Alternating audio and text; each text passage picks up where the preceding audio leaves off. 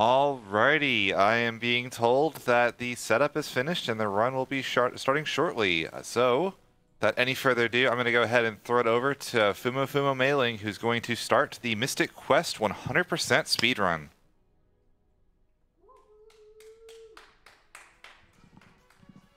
Alright, hello everyone.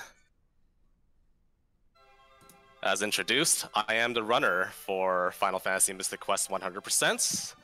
I am running remotely from Canada on the East Coast. Today I have myself and my commentary team. If you guys want to introduce yourselves as well. Yeah, my name is Morpheus, a huge fan of Final Fantasy Mystic Quest and Fumo, so happy to see him get to run this. Definitely looking forward to it. And Tybalt, you're up, friend. Yeah, I'm Tybalt 2010. I also run Final Fantasy Mystic Quest 100%. Excellent. All right, so I think we have a few donation wars going on. Specifically, we have the menu color, the HP display, and the name, which I will ask for. Let's begin with a new game. So may I have the name for the run? Yeah, give me just 1 second for this refresh. Okay. Benjamin's name for the run will be capital PB2J. All the letters are capital. All right, so capital PB2J. B2J. All right, perfect. Okay, so now that we have our file name, let's begin the run. I'll give a countdown in 5, 4, 3, 2, 1, go. All right, so welcome to Final Fantasy Mystic Quest 100%. I'd like to call this run the any percent plus the rest. The rules of 100% are to collect all key items, which includes the non-consumable items, collect all spells, weapons, and armor.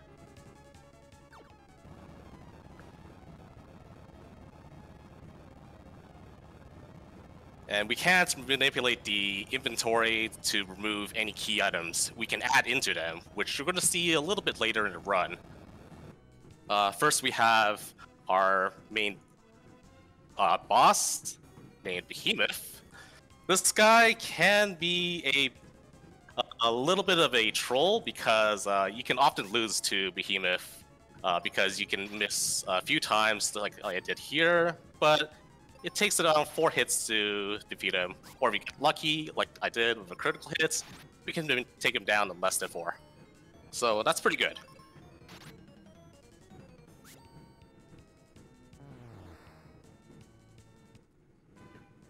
So we had like 1 miss. And I guess now it's time to find out what our display, HP display, and our menu color is.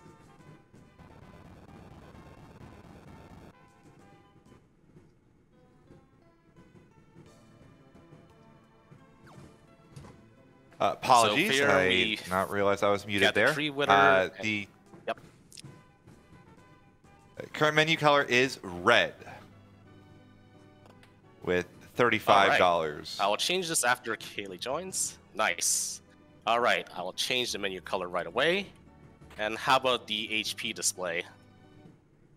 Here, all HP display is on figure display for the moment. That is at $30, and scale is on 26. So are these rolling incentives? Can these be changed over the course of the run?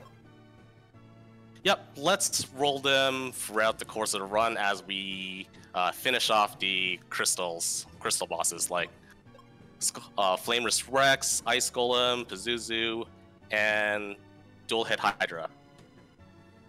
Sounds fantastic. Right, so I will keep you updated on how those change. Yep, sounds good. So we recruited our first party member, Kaylee, and we also grabbed the Cure spell.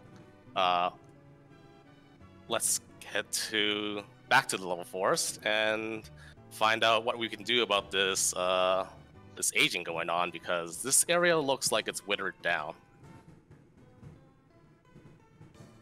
Yeah, and one really cool thing to point out about the town names that I always found very interesting is we have Foresta, the town of forests, and you will see a theme in this game with very simple naming conventions. It's pretty fantastic.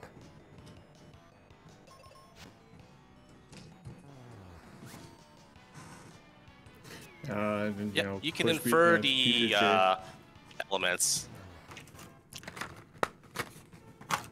Ooh, a critical hit is lucky. That doesn't happen very often with Benjamin. No, it looked like he was slacking there a little bit earlier and getting constant misses. Doing his best impression of It a does future happen character. from time to time. Alright. Here we have our first real boss, Minotaur. Although we can cheese him with life because we can one-shot him. Because life in this game, when it's cast offensively, if they're not immune to the fatal status, they will be defeated in one hit, like you see there. Although the caveat behind that is white's magic spells that are used against enemies have a chance to miss. So that's something to keep in mind whenever we're using white magic spells offensively.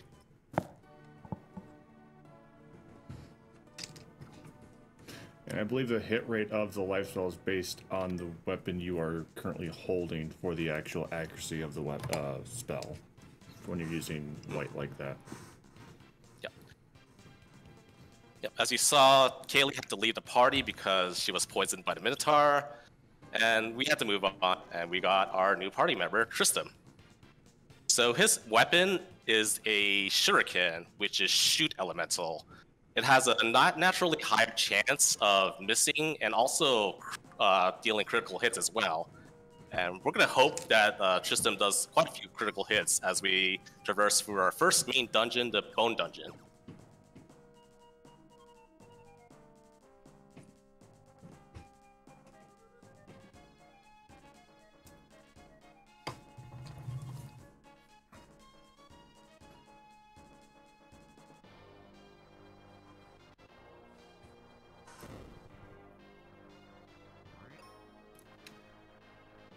So for some of you that may not know, as you can see on the screen, we have So the stairs. our main character. So. Then we have Tristan on the right, who has a little auto above his shuriken there. We constantly switch that between auto and manual. And that kind of comes in the case of letting the computer play for you on your partner's turn, or you can control them manually yourself. And there are some interesting things that happen with auto that we tend not to like. We also noticed that we ran away from free enemies. We don't have a clean way to deal with free enemy formations, so that's why we run away and hope for a better result. There we go.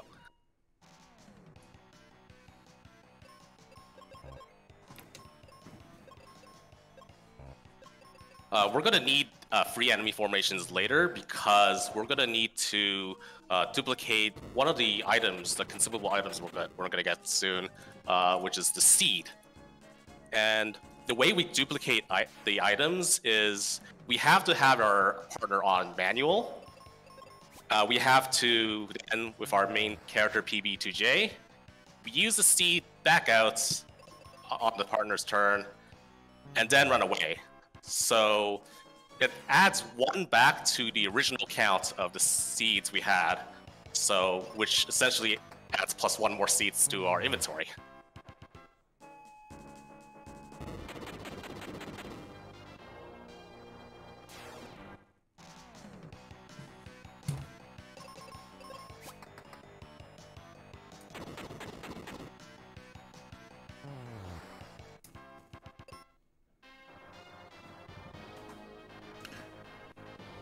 So yeah, as we progress through here, we're always hoping for, as we said, 2 or less,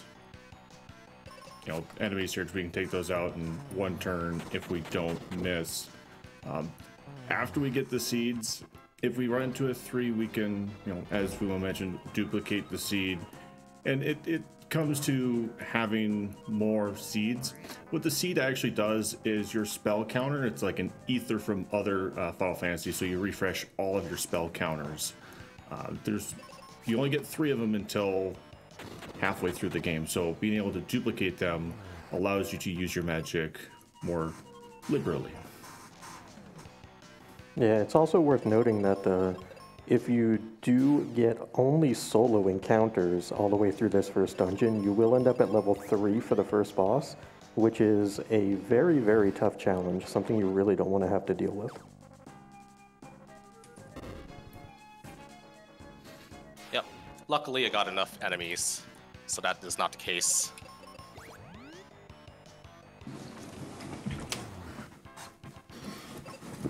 So here we're coming towards our first big boss here, Flameless Rex. Oh, we got a critical hit, which is good. So Flameless Rex can be hurt with the Cure spell. So we'll depend on both Tristram and Benjamin's Cure spell to do the bulk of the damage. We'll get a few straight hits, uncritical hits with Tristram here and there. It does add up over time, but we do need to watch out for Flameless Rex's Rip Earth attack, which hits multi-target, and it's pretty powerful if it hits single target. We need to also watch Tristram's HP, make sure it doesn't go below 100, but for safety's sake, I'm going to use Life to heal up the rest of Tristram's life. The life spell, that is. And keep going with Flameless Rex. And hopefully we get more critical hits.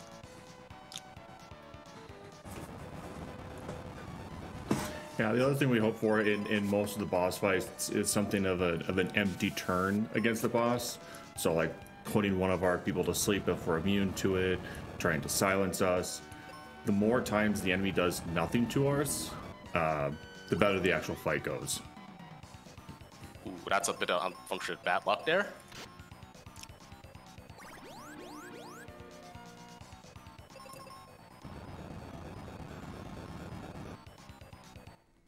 This does happen from time to time, that we did get a bad turn order. One of the things that Mystic Quest likes to do is, even if you do end up losing a fight, you can just retry and you start the fight exactly where you started it last time. So there really isn't any harm of losing a fight, because you just restart it right from where you left off. Yeah, and typically even in the best runs, world record runs, etc., you're still looking at multiple deaths to bosses. There's basically never been a clean run all the way through just because of how heavy the RNG is in this run.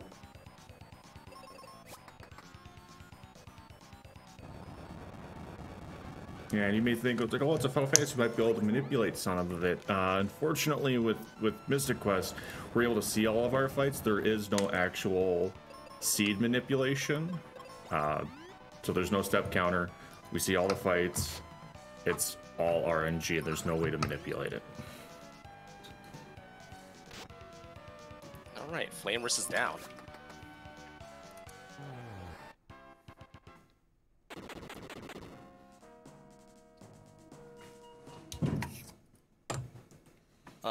Now can I ask if there's any updates to the HP display or the menu color? We do not have any changes for the menu color or the HP display for the moment. Again, it's about a $5 difference if you want to overwrite one of those, so make sure to get those donations in. Sounds good. All right. So we have a little bit of downtime as we need to just backtrack through, but we do need to collect a few items on our way back. First is the Quake spell, which is in this little cave that I'm about to go into. And next is the Steel Shield. Otherwise,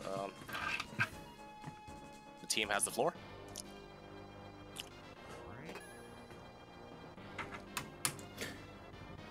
And so as we come through, we get the steel shield. It gives you a little bit extra defense and also gives you some extra speed to get more actions in the beginning of the fight.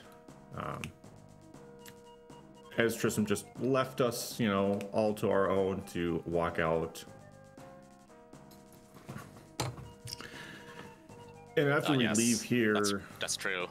Although, it is just actually kind of a benefit for the next battlefield that we're going to fight. Or actually, our first battlefield. Yeah, so around you may have seen these little green tiles with crossed swords on them. They are what we call battlefields. In the speedrun, we only do their minimum required, which is just 4 of them. And those 4 each hold their own special item or spell in some cases. This first one here is going to hold our charm necklace. Just adds a little bit extra defense. And we're going to hope that we don't see any basilisks. Because the only way to one-shot, one-turn a basilisk fight is to use Quake. And it takes a lot of time for the Quake spell. But on that, we can just sit there and blow up the frogs and the trees with our bombs in 1 turn. And this is a perfect time if we have any donations for the host to read off. We do indeed. We have a $20 anonymous donation. We have a $25 donation from Secret Final Boss with no comment. We have a $15 donation from ARP Wayne, again with no comment. We have a $10 donation from Circuit Main saying, I love all those chest comments while playing Trails in the Sky. Let's be sure to let everyone hear them and have a good laugh. That is, of course, an incentive for the upcoming Trails in the Sky run. We do have some very, very nice incentives for this run as well. Again, I'd really like to see that Fight Jin fight. We are currently, if my math is correct, $325 off seeing that done. But how far into the run is that going to happen? We still have about another hour or so before. All right, so we're on the 2 hour mark, so we got an hour and 45 minutes. I think we can make that happen. That should be pretty doable. Yeah, that should definitely be doable. We do have a 50... Oh, sorry about that. What? Yeah, there's one thing go ahead. To add is the Basilisk fights. We only have 3 black magic spell charges at this point, so we only have like 3 Quakes casts. So unfortunately, we'll have to spend an extra turn to defeat the Basilisk. That's everything from me for this segment. Yeah, that Basilisk fight actually is the rare fight for this battle tile. I know, Boston, you know more information on that than I do. Yeah, that was one thing I wanted to touch on, that all of the encounters are basically done on kind of 34 frame windows. And that Basilisk appears in the fewest number of those 34 frame windows as you cycle through. So that was pretty unlucky to see. I believe that was 5 of them. Quite, typical marathon RNG, honestly. Yeah, so we got the elixir from Tristram as he left us in the Bone Dungeon. We're going to give it to Kaylee here so she can heal up. And we get to go to our next location. We get to go into the Focus Tower, as it was mentioned by the old man that he only ever talks to us once, and we never decide to talk to him again. We saw him there at the forest. We're going to see him here again, and this entrance into the Focus Tower will be making multiple pass-throughs in this area. Yep, there he is. There's the old man. Yeah, don't need to talk to you. And as you can see here, this is where we end up using the sand coin we got from Players Rex. There is 3 other coins. 1 for the fire area, 1 for the water area, 1 for the wind area. And we're about to get our second person, probably my favorite person, good old Phoebe, who is just so useful. Yeah, I think I'm still a Kaylee fan myself because Phoebe is just so dang slow by the end of the run. Kaylee always is outspeeding everything. Phoebe is not, but for now, she is absolutely amazing.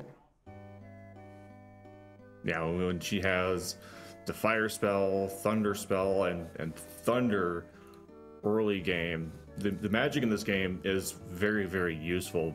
And having the wizard, so there's 3 different types of spells in this game. You have your white magic, your black magic, and then your wizard. The wizard spell being thunder, really powerful to have. And so we're going to come into Wintry Cave here. We got to get the Libra Crest. So this is an encounter. If we didn't have the frog there, we would be able to keep Phoebe on auto. As long as all of the enemies are the same type, and they are all the same weakness, so if it was all scorpions there, we could leave Phoebe on auto, and she will just flat out cast fire on everything. Even though some encounters can be taken out with an all cast of fire, the AI doesn't really work to our advantage in that case.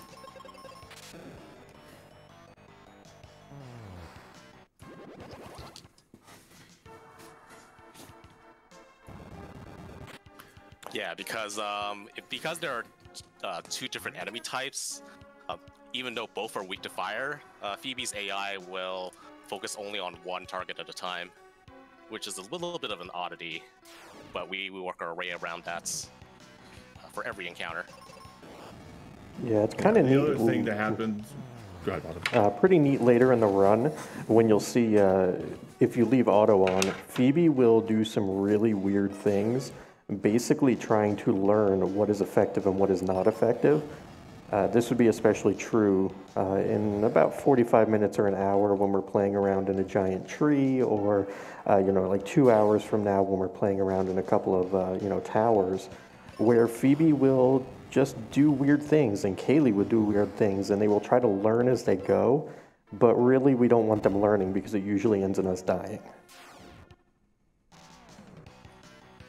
Yeah, so the other thing to note about the auto with the AI is that they will prioritize anything that is under half health. So if we're under half health or if they're under half health, they'll immediately do a cure on their turn.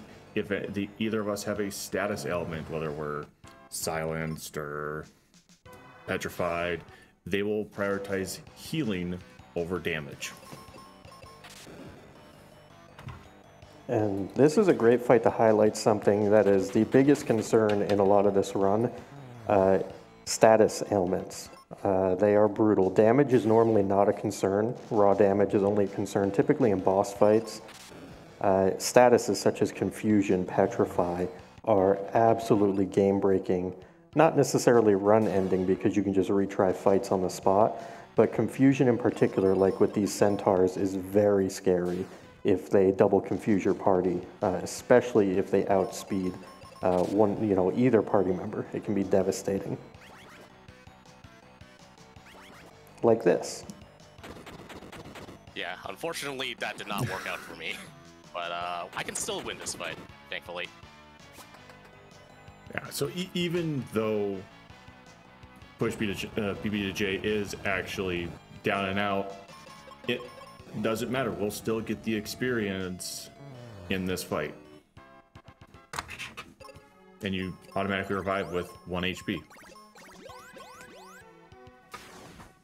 At the end of every fight, being petrified and confused do not persist through the end of a fight. Only blind and poison persist after the fight.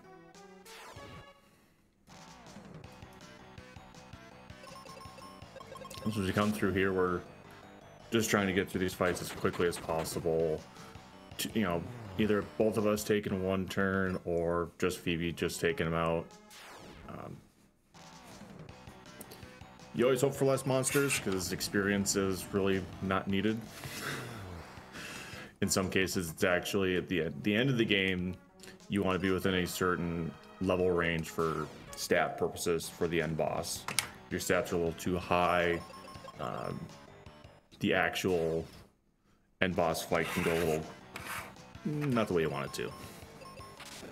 But we'll get more into that as that comes up.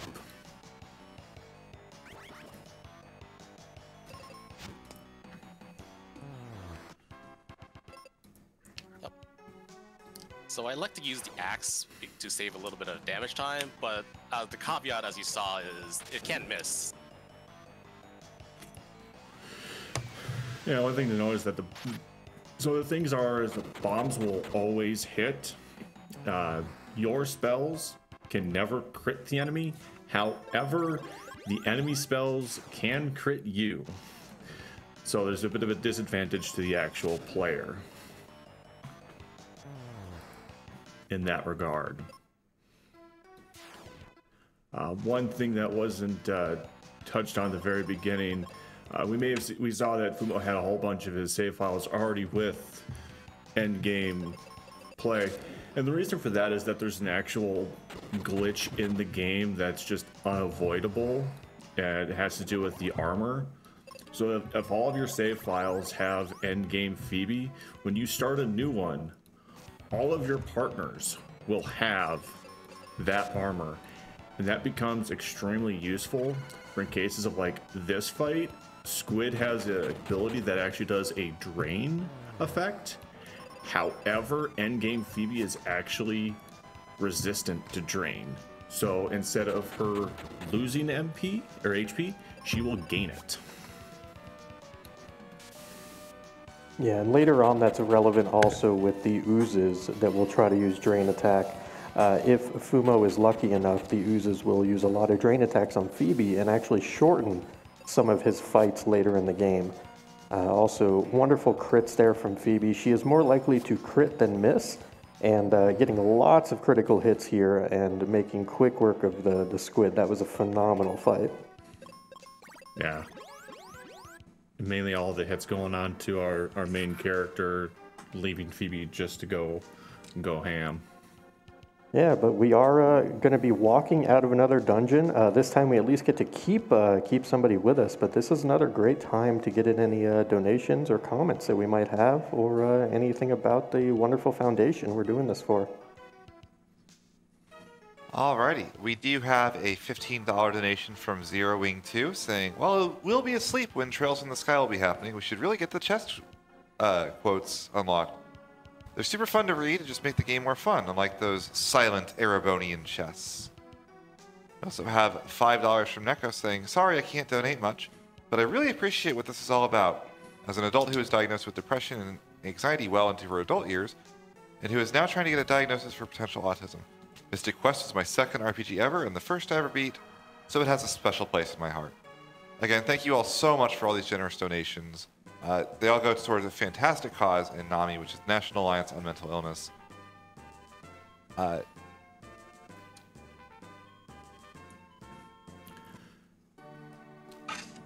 And again, once again, I would really like to see that fight Jin incentive being met. We're still sitting at $175 out of the $500 for it, so let's get those donations in. Back to y'all. Yeah, so the other we got from the cave there was our Libra crest, and that was to allow us to teleport to this particular wake water area. Fuse under the impression that, hey, we need wake water to unfreeze all of the town in the area, so let's go get it. And we're gonna go to town. But before we do that, we're gonna do this battle tile here, and this is to get another item. This is where we get our magic ring. It adds extra magic stats and gives us a little extra defense. There's 3 different encounters in here. We've got the elf and the 2 scorpions. We've got the 2 scorpions and Toad, and then just 2 scorpions. Anytime that we can leave our partner on auto, it's better. Trying to move around the spells throughout these just eats away at your time.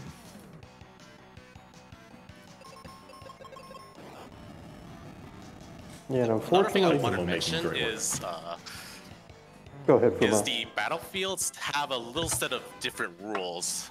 This 2 scorpion fight, as you saw just there, it doesn't behave the same as how it did in the Winter Cave, because this formation in the battlefields only can ambush.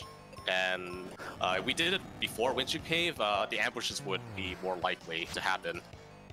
So this is why I chose to do this battlefield after Winter Cave.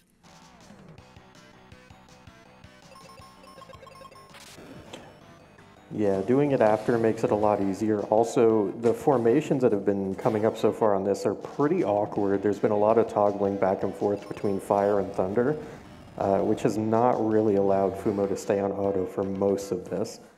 Kind of hitting a rhythm now, but it's been a pretty rough battle tile, all things considered.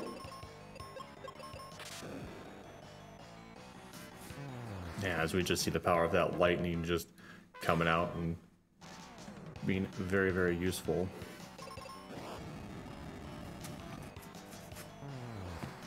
Yeah, and the best part about the lightning spell is just how fast it is. It's got something like a 0.75 second cast time, as opposed to some spells later in the run, which will have upwards of 3.5 seconds. So it's a huge time save anytime you can use that lightning spell versus something else. We're here to save frames and seconds, and that's exactly what Fumo's going to do throughout this run. Yeah, so we just used the Wake Waters there, and it did not actually break any of the ice spells. So now we got to go try and save the crystal. And this area here, it's a puzzle. You have to move around these platforms in just the right locations to be able to jump around. And sometimes you have to remove them. I didn't know for the longest time, and there's a particular way to place them to where you can skip a few fights. Fumo's going to showcase that here once we are able to move that third and final tile. So this is the only time that you can be in here. Once you complete the Ice Pyramid, which is the next dungeon with the boss, you can't come back here. So if you miss to grab that chest there at the end, you can't get it anymore.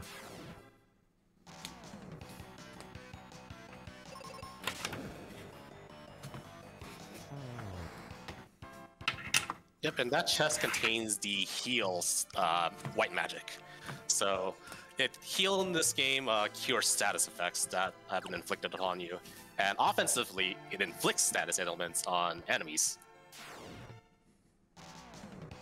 Yeah, so a lot of the spells in here kind of have a dual purpose. Like life, it'll heal you up or full heal you, but it can do fatal against your enemy. You have heal. If you use it on enemy, it can silence, paralyze them. It can do a wide variety of different actual status elements to the enemy. And in some cases, it is quite useful to actually try to paralyze a boss or a mini boss. Yeah, there'll be a boss later down the road specifically where some very notable world records have like 6-turn paralysis, which is incredibly rare. But that's kind of what you're aiming for if you can pull it off with the heal spell. It's very much so a swag strat because it's incredibly risky to go for. You open your party up to near disaster, but if it works, boy howdy does it work. It's phenomenal to pull it off. Yeah, getting first strike here against So Crab. one interesting thing happened. Yes, that's exactly why we do the Magic Ring battlefield, so we can get to level 9 for that chance to happen. Yeah, so getting the first strike, we're able to take out all the enemies besides the snow crab here, reducing the amount of damage and monsters on the field that we take. BB just taking all those crits.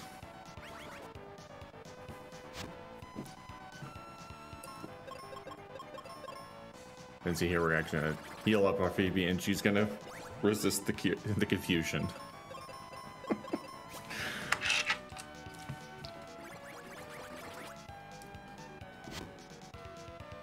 It was a little close, but I managed to get it down.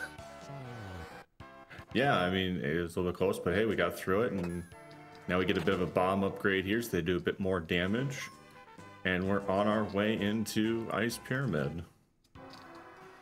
Another thing to know with this particular game is you saw Kaylee at the beginning, chopping down the tree. In this game, there's a lot of actual in-world interaction. So right there, we just used our sword to flip a switch in the wall to open up the door. There are times where we end up jumping around with the bombs. We blow up certain cave-ins. Going over to this chest, you'll only ever see this in the 100% run. This gives us the magic mirror. As you see, we're getting into combat, but we don't see the enemies like we normally do. And that's because they're hidden. Once we get the magic mirror, we're able to see all the enemies in this area.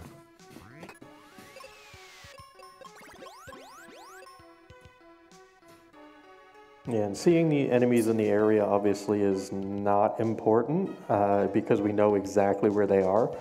But for the 100% run, you have to get every item in its natural location, even if you've glitched it into your inventory. So the magic mirror is something you could easily glitch in or skip if you were doing any percent or just playing casually. But now we can see the enemies on the map instead of just having to guess or know where they are. So a nice little item to pick up just from a visibility standpoint.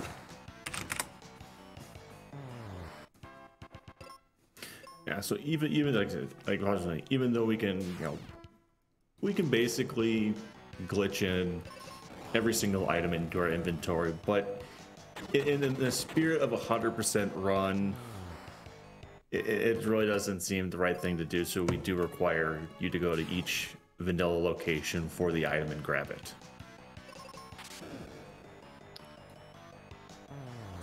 We do make an exception to write in one of the key items. That's just to do a sequence break, just like in any percent. Yeah, we end up going back there and getting it anyways. Yep. But we'll yeah. Go ahead. I say we'll get to that and why, because the sequence breaking makes the later half of the game a lot faster. As mentioned before, in these encounters, we always want to see the same monster, just leave our partner on auto. Unfortunately, I got the Lamia in both the mage encounters, so I have to use Thunder in order to take care of them. Yeah, because those Lamias can be quite nasty, as they'll put somebody to sleep, do a little bit of damage. Mainly, it's the sleep that can be really hurtful.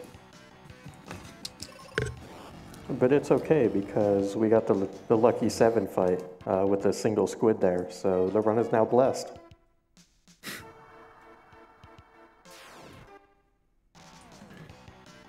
We're coming to the enemy I always hate the most, the birds. Ah, yes, the quintessential RPG element, the jerk birds. Mm-hmm. All birds are jerk in this game. There's 2 bosses that are birds that are jerks. These birds are jerks. Yep. These birds are jerks because they can inflict the petrify status. Ah, right. Oh. Yeah, the mage there decided to take up wizard spell charges. Yeah, these beholders or these eyeballs are both weak to thunder and weak to bombs, so either way we can get through them in one turn. Just depends on who we decide to do it with. A little bit of a missed menu there. I wanted to use the seed in battle to restore Phoebe's spell charges, but we got damaged instead. So we're going to use the AI to cure us up.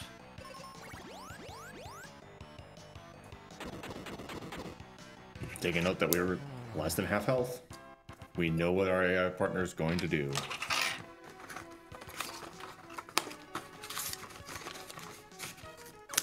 Yeah, I normally would use PB2J's white spell charges, but unfortunately he ran out.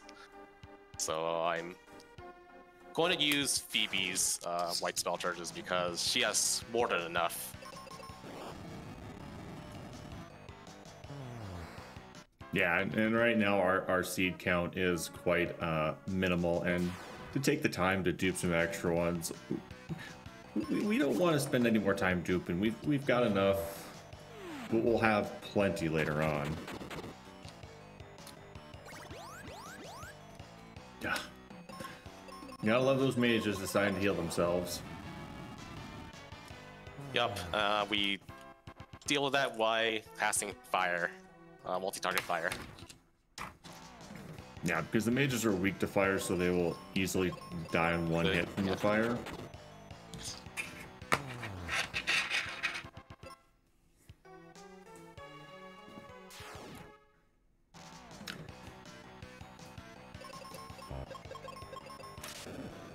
And that will soon be one stylistic play I like to do. Yeah. Go ahead. Go ahead. No, you go ahead. Yeah, so one stylistic play I personally like to do is to use seeds in the middle of battles to restore spell charges.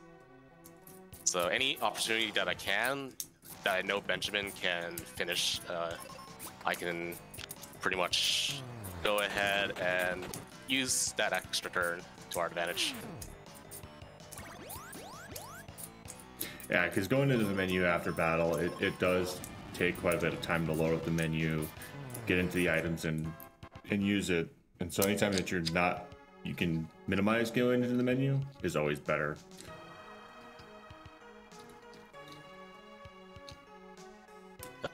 Here we're getting to the more tricky parts of the ice pyramid, because we're going to be running into the sphinxes, which can inflict confusion just like the centaurs did earlier in the Witcher Cave.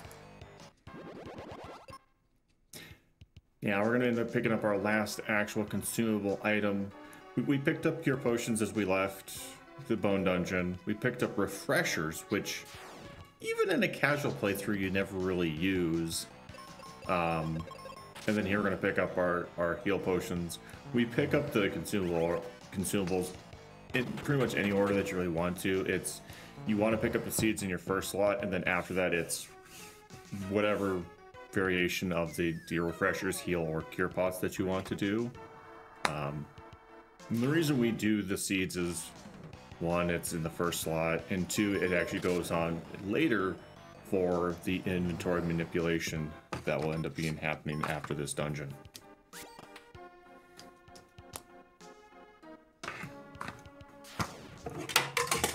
And a very important item going to be picked up here, the noble armor, which is about to be acquired, which is going to give some like water/ice resistance.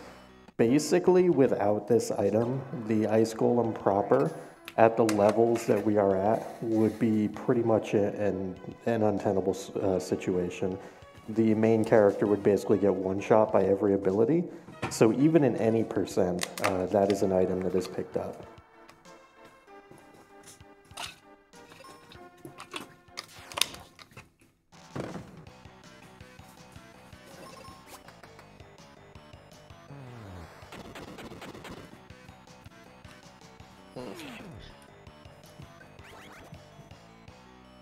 Okay, we resisted the petrify there.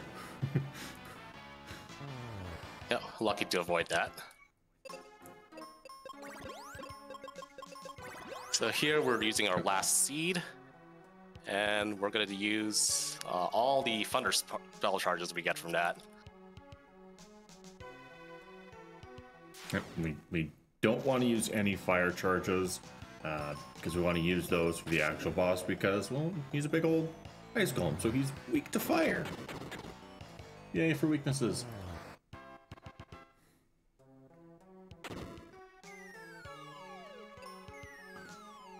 And we're about to get our sword upgrade of the Knight's Sword.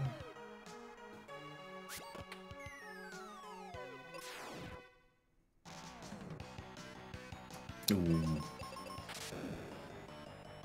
Always hurts when you get the Lamia and the Water Hag here.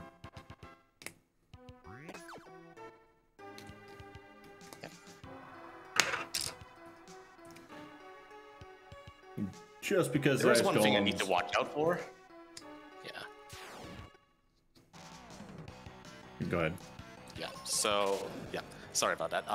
There's one thing I need to watch out for is there's a possibility that Benjamin can go first at level 11, independent of which weapon he has equipped, because the Knight's Sword also gives a speed bonus. But yeah, these fights are dependent on Benjamin going second and Phoebe going first. Yeah, kind of because you want the behind the damage not to be scenes. split. Yeah, kind of the behind the scenes stuff on that is if you look at the actual character strings, which are give or take 80 characters long within the code, there's actually like 2 character combinations that determine all the different stats and, you know, kind of what the actionable execution is going to be for each character. So it's very interesting to take a look at, you know, like how often Benjamin will actually go first versus Phoebe. It's a very low chance of it happening, but it can occur. And typically it actually messes up your fights. But here we go with the Ice Golem. Yeah, and we PB2J fell asleep. PB2J there.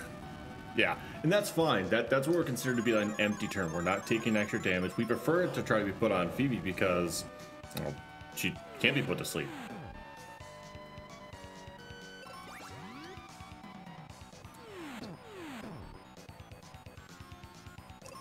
And there we go, a partner prioritizing healing us.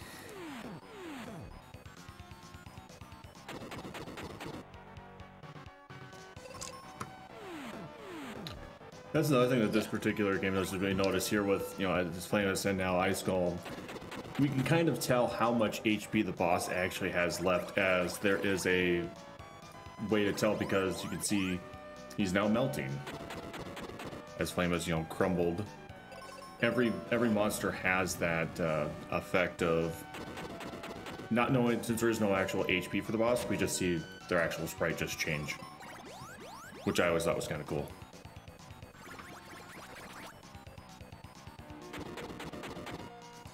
Alright, so I'm going to ask for an update for the HP display and the menu color, just because this is the Ice Golem, and we're going to look at changing the menu color and HP display after each crystal is restored. As of right now, the menu color and the HP display are both the same. Still red leading, and the figure HP are still in the lead. Sounds good. Because scale is a pretty interesting HP display. Like, we have the small bars and the big bars, which represent 40 HP each, which is a little bit of the oddity to see 40 HP being used as the big one instead of 100 HP, unlike Super Metroid, which has energy displayed in blocks of 100, which makes sense, but blocks of 40 doesn't make as much sense. Well, I mean, each level you get 40 health, so it just marks another tally on for life. This is also a good time for any donations or comments or anything we need to discuss, as this is another walk back out of a dungeon, because we don't have the exit spell yet. Spoiler, soon. Alrighty, we do have an anonymous $25 donation. We have a $100 donation from Stabbage. Again, thank you guys all so much for these generous donations. The donation from Stabbage is, hoping to see that glitch exhibition for Trails in the Sky. If I fall asleep, I'll just have to watch the amazing VODs. Good luck to all the runners. Well, hopefully you won't be watching those VODs until after the event, but just in case there's a run you missed out, don't forget we do have the RPG Limit Break YouTube channel, and we are working on getting those runs up as soon as we can. And last but not least, we do have a $10 donation from Calm Lamity saying, I finally sit down on my computer after a long day, turn on the Mystic Quest run, and the very first thing I see is a Flamerous wipe. Sounds about right to see that Flamerous is just as rude as ever. After 2 long years, I'm so happy to see the run finally happen. I hope y'all have a great time. Let's see that Jin fight. Special shout out to Possum on the couch. Hey, buddy. Yeah, Calamity was the one who actually got me into looking into this game after not really being a video game runner at all. So, yeah, back at you, buddy. Good to hear from you, and thank you for supporting Fumo and RPG Limit Break and Nami. Yes, great to hear you, Calamity. So originally, this was supposed to be a race between myself and Calamity for RPG Limit Break 2020. Just so you guys know, this is a deferred run from that year. And I'm very grateful to have the opportunity to showcase 100% in this year's RPG Limit Break. Yeah, so we come into another battle tile here. As we see, we get in the squid, and we have a squid and the sphinx. We only want the squid. We don't want the Sphinx. Sphinx are bad. So we've only seen one so far. A lot of runners. I wonder if you do the same thing, Fumo. It's like count how many times you have to run from this particular battle tile.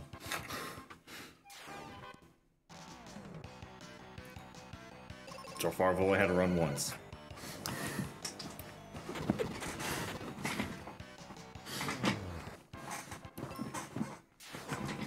A little low on my EXP. Surprised it took so long to get to level 12.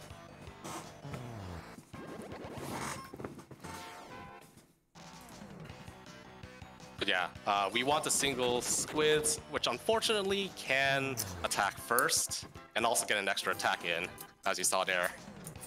So it's a little bit of an annoyance there. So the reason why I switched to sword is to get a little bit of a speed bonus. And I believe that does help a little bit with the behavior of the battlefields. Luckily, I didn't get that many Sphinxes, so our reward for clearing this battlefield is the exit spell, which drastically reduces our backtracking time. So now we go back to Aquaria and talk to our guy Spencer, who is under this house here in this channelway, which was blocked off because it was iced over. But now that Aquaria is free from ice, we can go talk to him. Yeah, so we'll end up going to different towns, and throughout the run we'll go back to certain locations, and this one seems to be a pretty big town we end up coming back to a few different times to talk to Spencer, who is currently working on digging towards Captain Mac's ship, who is Kaylee's father, actually, so there's a lot of inter-character know around here between everybody trying to save the world. And Benjamin was just kind of thrown into it saying, hey, you're going to be the hero. Yeah, poor Benjamin. Basically, his village at the start of the game was blown up, and all remains or remnants of his family are gone. His friends are gone. His whole village is gone. So he's got to go make friends throughout the world who have families and have friends, and kind of figure out how he can be part of their lives. Kind of a sad story, looking back to the beginning of the game. Yeah, so now we're going to get here another piece of equipment that even in the any percent run that's picked up. It's the Venus Shield. You never go without your Venus Shield. So the Venus Shield provides paralysis protection, which is pretty good for a few fights, such as Ghidra, who often have a tendency to open with Paragas. Yeah, and then there again, we saw the old man we never talked to, and he just says something about, this statue seems really strange. So we move it into a particular location, and it stays there, so we can end up hopping over to get into the next town, which, aptly named, Fireburg, which has some, at least in my opinion, some of the best music. Agreed. Yep, it has a unique town theme as well. It's very rock-oriented.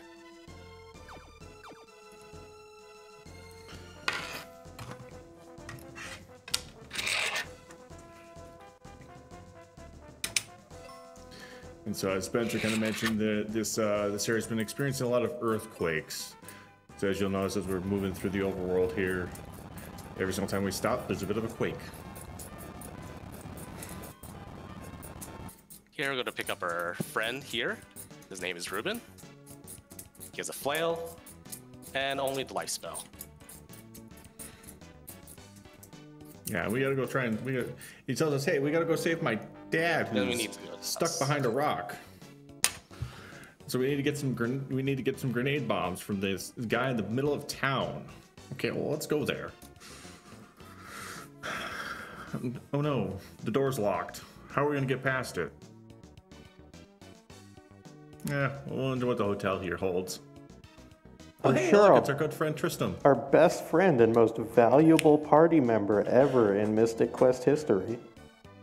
Hey, boss, we've been running this game for a while. Are you a bit hungry right now? Yeah, this is a great time for donations, comments, anything like that, because there's going to be roughly 255 consumed seeds here, and we can kind of explain that after. But yeah, this is a real good time for donations and such. Sounds fantastic. I do have an update on the scale versus figure HP display, so whenever you get a chance, we should be swapping that over to scale. It is now at $31 to figures $30. On a related note, we have a sounds great. On a related note, we have a $5 donation from the one, the only High Spirits. You know what doesn't make sense? Numbers. Bring on the scales. We do also have a $5 donation from Jimbo Dan. Mystic Quest might not get as much love as the other Final Fantasy games, but the soundtrack is full of bangers. Absolutely agreed. What an incredible soundtrack on this game.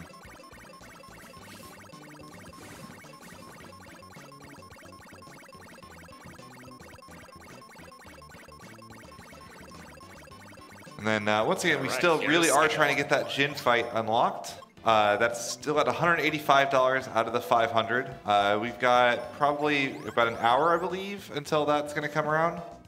Yeah. So let's try to get those donations in. Let's really get that push going, guys. Come on, I believe we can get this done.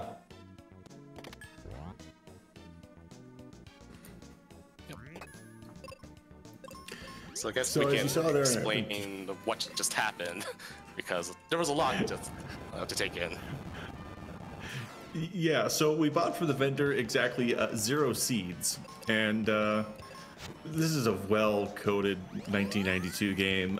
So when you try to eat a 0 seed, it actually underflows and goes back to the top of the string, 255.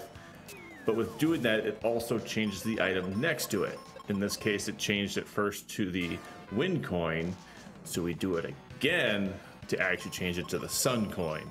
The sun coin is what we actually get at the end of this particular dungeon, the volcano. But if we decide to try to dupe it here in battle, we'll place it in its normal location in our inventory, and we can sequence break the game to go into the next zone without even going into volcano. But we'll be back later.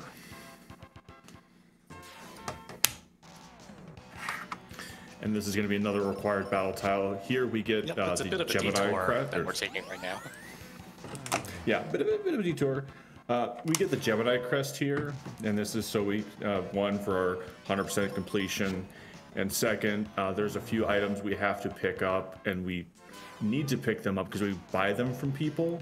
But if we have the later version of that item, they won't sell us the item. So we're going to get the battle axe and the steel helm. But if we have the giant's axe and any future helms, they'll look at us and go, well, you already have a better item. I don't want to sell you this junk.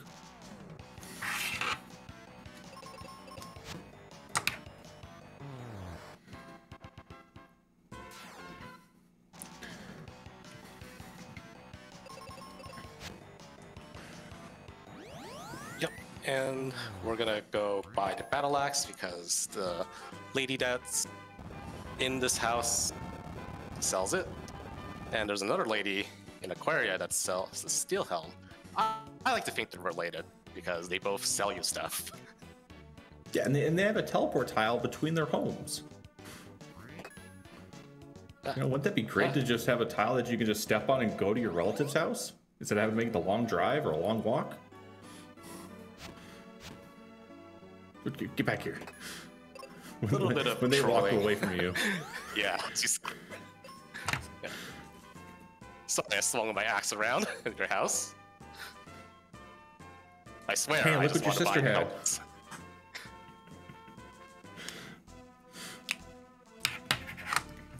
But now that we have the sun coin here, we can actually open up the door, and you'll notice that there's some weird things going on here. Because we're not going to be able to see anything going on in the overworld because there's a big cloudiness. It's because we haven't done Volcano, so the game does not expect us to be here right now without having done Volcano. Yeah, but we do get the hardest fight in the game. Ooh, very nice. Benjamin versus the one-off zombie.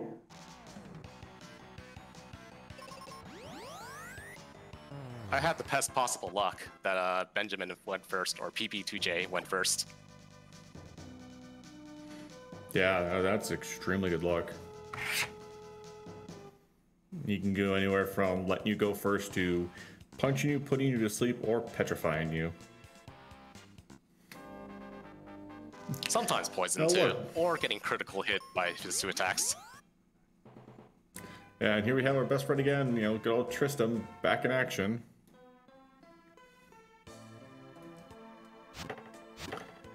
Here we are getting to chop down some trees with our freshly bought battle axe. Ooh, there was a little bit of bad luck in the beginning, but I got good luck in the end. Tristram normally needs 3 shots in order to defeat a mummy, but with a critical hit, that can be reduced to 1 shot, as you saw there. Yeah, with the spirits here, the ghosty goos, they're floating, so Tristan will have no problem one-shotting them. But if they actually use their stat drain ability, he won't be able to. And that's where the refreshers actually come into play. You can only use them in battle, and they refresh any stats that you lost. Even casually, I never really used them.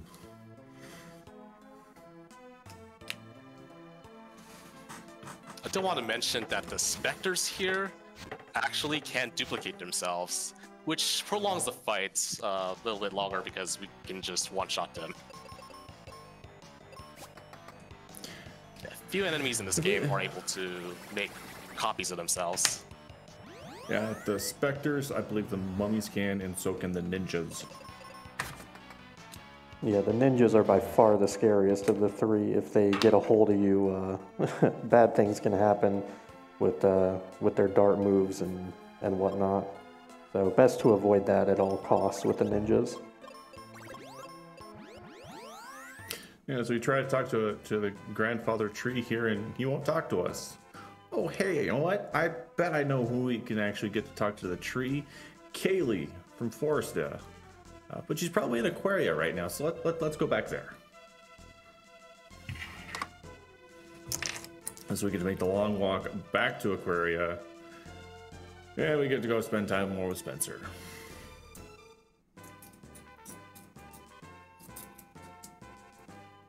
Yep, one more long walk over. Yeah, but definitely worth it. Kaylee 2 is far, far superior to Tristram.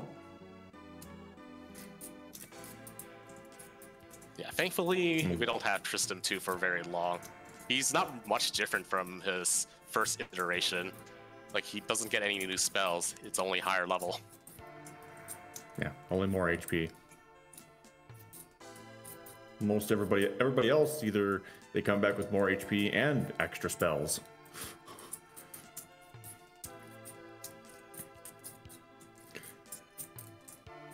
Then we get to what I consider to be one of the funniest parts of this particular game. We as you can see, we have a certain movement speed we run throughout this entire game. However, Phoebe decides to change things up a bit. Oh yeah, the dragon claw that Tristram got from the bone dungeon, he decided to give it to us. Get your shrugs out. Yeah. How is it Phoebe runs so fast out of here, this cave's collapsing, and we just casually walk out?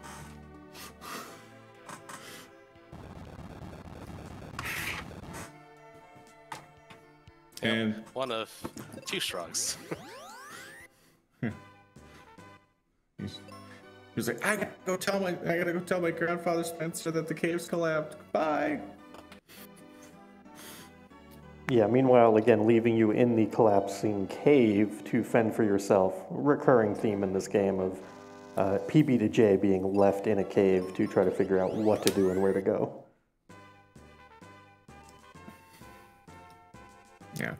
As you know, Kaylee has way more health than what she did when she first joined in, and also has a better axe.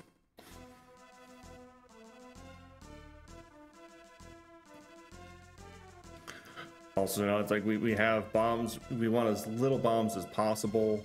That'll come into play later on. That brown chest there is always going to be a stack of 10 bombs, even if we have a ranged party member, either Tristram or Phoebe in our team. It'll always be bombs to refill for free. Yeah, and a brief point of emphasis there. We exited out of the focus tower, intentionally walking down that path, and then walked back in. This is so that after using the exit spell here, Fumo will basically be able to exit out to the correct side of the focus tower, picking up Arrow here, which is arguably, maybe outside of exit, the most important spell to pick up in the run.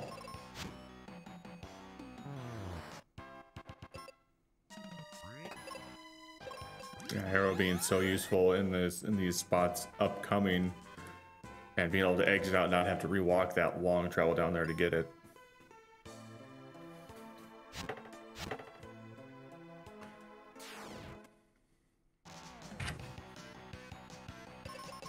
Well, when it comes to these encounters, we hope for only 2. If there's 2 monsters out there, Keely can easily one-shot them with Arrow.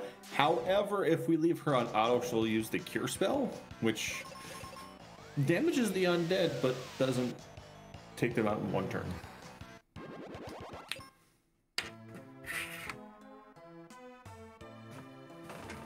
So unlike most Final Fantasy games, like life has the opposite effect of what you want it to do. So it doesn't actually like one-shots undead enemies. Instead, they're immune to that. Yeah, as you're making a quick detour here, this is where we're going to get our axe upgrade to the Giant's Axe. Yep, we didn't do that with Tristan because the encounters are already tricky as they are, and Kaylee simplifies them like so easily with just a cast of Arrow. Yeah, so now we got our Giant's Axe. We're now ready to talk to the tree.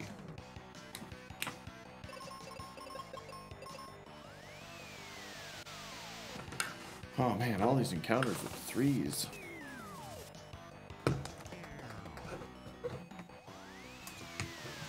See, there comes that end game armor there on the Kaylee, only taking the 1 damage.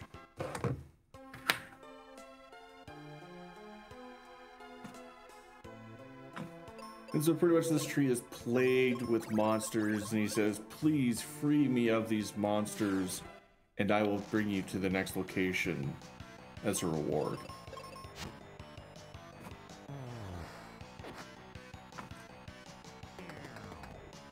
Yeah, the tree is basically the longest section of the game.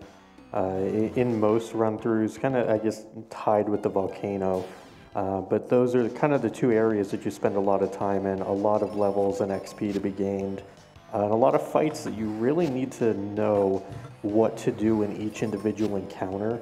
There's encounters with worms where there's 2 and 3 of them, and also some where there's 2 worms and an ooze. There's encounters with scorpions, encounters with skeletons, a lot of knowledge that you have to have and have to remember to get through the tree quickly. It's not super difficult because Kaylee is very overpowered, as you know, she's at level 31 to PB2J's level 13. So she easily clears this, but you have to be cognizant of what encounters you're running into to get through quickly, and Fumo does a great job of that. If a little oddity of its trees, their level is like 1 or something, just like the beginning of the game's trees. So you always get a first strike against them.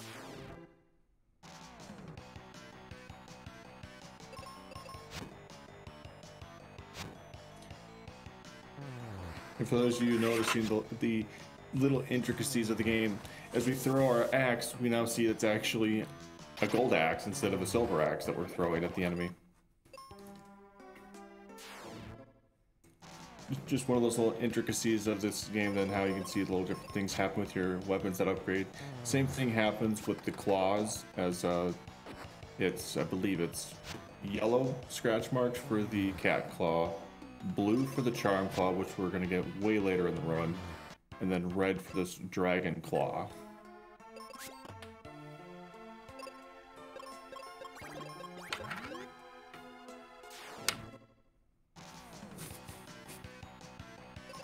The one nice thing about the claws, and we may end up getting to see it later in this run here shortly, the Dragon Claw ends up having a lot of status elements associated with it. It pretty much inflicts, I think, almost every ailment if it can, like Petrify, Silence, Paralyze,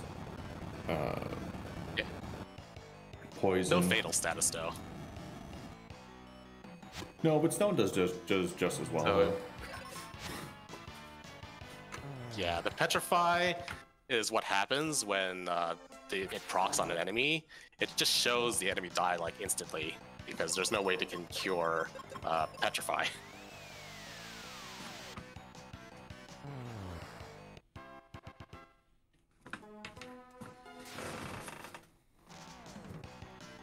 So here we get double worms.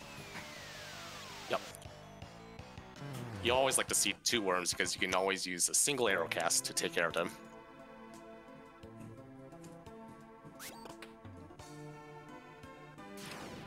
Yeah, and now we're kind of getting to the more technical side of the enemy encounters, as we saw the uses before in Fireburg area, and we saw the eyeballs, which will come again here in the future. You can no longer cast magic on them. They reflect the magic back at you. So you have to be very cognizant of that to make sure you don't reflect your arrow or any other spells back at you, because it can get quite dangerous. Yeah, Yep, and our 2 little Jerkford friends also have that going for them as well.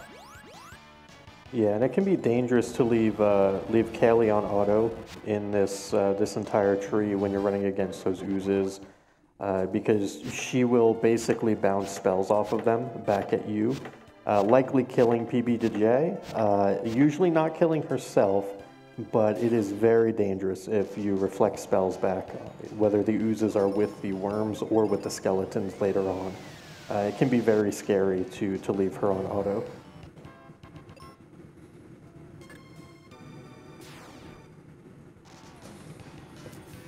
Yep, and there's one of those oozes as we were talking about.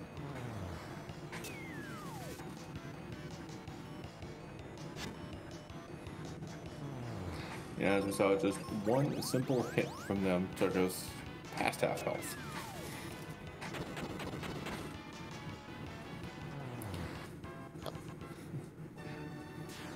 But Fumo getting So through the it very oozes are weak to handled. bombs.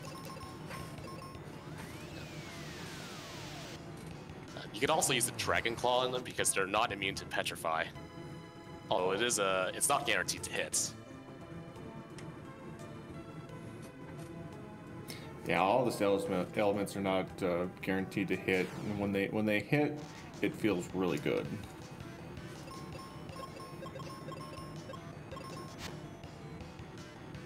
So here's one example where Kaylee's AI can be a little bit awkward at times, because I found that she cast arrow on all the targets instead of using her axe, when the axe can one-shot the enemies, including the giant toads.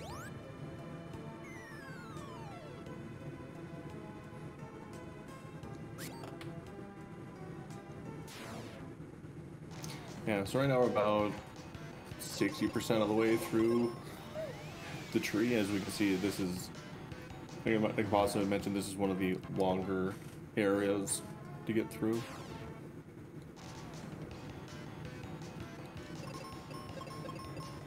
Yeah, lots of different encounters though, but no real tricky fights so far, thankfully.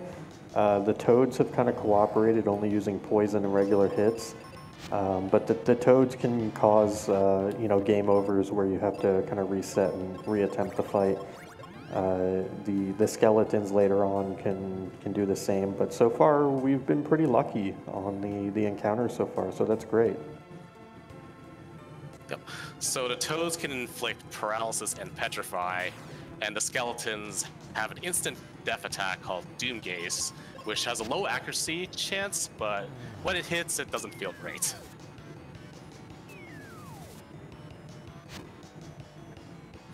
Yeah, so right there we see This is another instance where the AI is not reliable.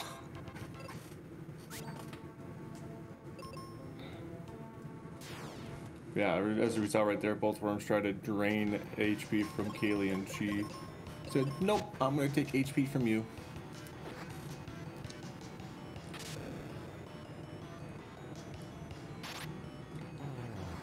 So and there's the petrified don't rock. use auto on the first fights. Yeah. On future ooze fights, I will use auto because Kaylee's AI will have known that you can use physical attacks, but for some reason, when you see enemies on the overworld for the first time, even though we've seen oozes before, it's the first time you see an ooze on the battlefield, AI will act a little different and learn stuff often the hard way by getting reflected, which is why I avoid doing that by manually attacking with Kaylee there. Yeah, it's very interesting that that kind of AI learning, if you will, and obviously this is not AI learning in the sense of, you know, like earlier in this marathon we had the Final Fantasy X, you know, TAS or AI TAS run. This is not machine learning to that level, but it's really neat that there was some form of AI learning in a game from, you know, the early 90s, where it picked up what was happening and could kind of respond to it in a way that was favorable for you.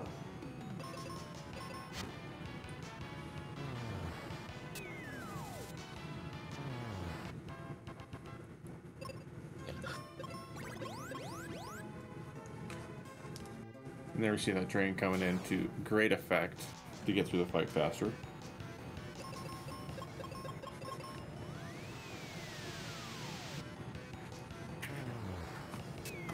This is one of those fights that can get quite dangerous if you have Kaylee on auto, because she will try to cast arrow on everything and reflect back at you. But those slimes seem to be cooperating pretty well with you there, Fumo. Yeah, she subsequently learns. Yep, yeah. It only happened in the first encounter, but other than that, like, she behaves properly. Like, the same thing happens with the beholders. When you first fight them, she will want to use spells, but later fights, she won't do that.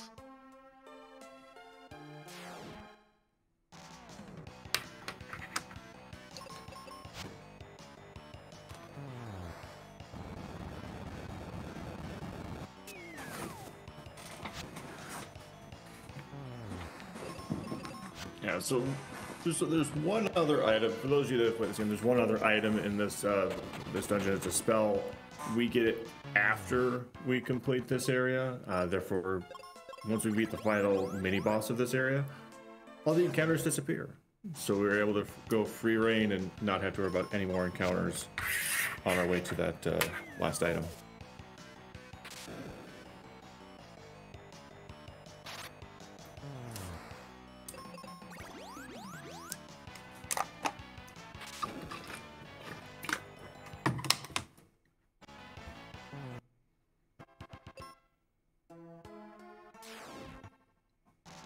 So we're at the home stretch of the tree.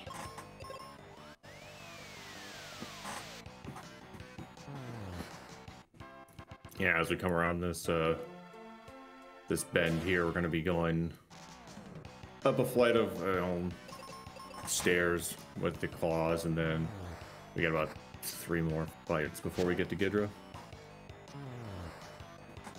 who is a chimera. Yep.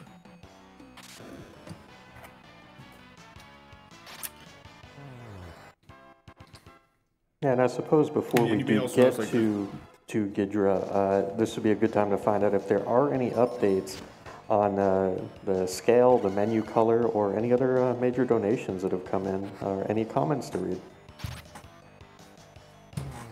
As of right now, the scale and figure HP is still locked in that close battle. It is 31 for scale and 30 for figure. So if you're tired of these scales and can't tell how much HP someone has and really want to see it, go ahead and get those donations in. It's only going to be $2 to swap that.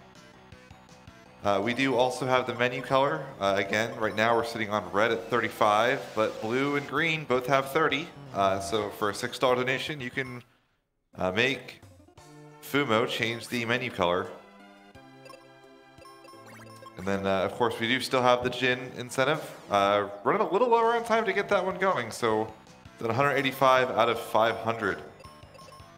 I did mention it earlier as well that Mystic Quest is a sort of a new prize block. We have some really cool Trails in the Sky prizes. We have the Legend of Heroes Enable pins by Pinbox Ltd.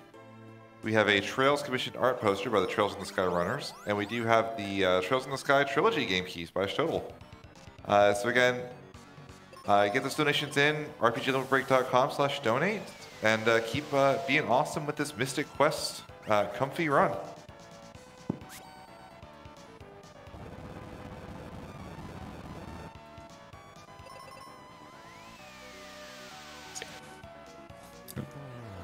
Keetra can inflict plethora of status ailments, and Confusion is one of them, Petrify is another, and Paralysis, which is what we want to see, because both Kaylee and PvDJ are immune to Paralysis.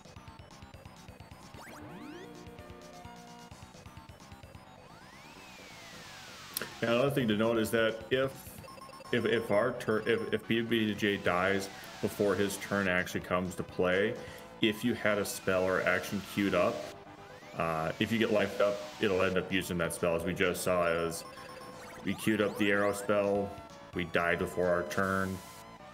Kaylee ended up lifing us up when he immediately used the spell.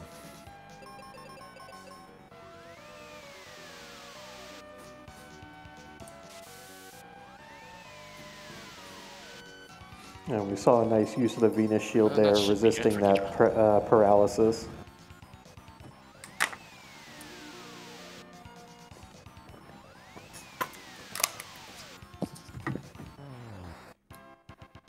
There goes Ghidra down. And we just saw a couple skeletons just disappear there, and Goon Kid! now the giant tree is going to travel us. Goon Kid. Oh right, Even go though the on, tree Kid. is supposed to say, go on, kid.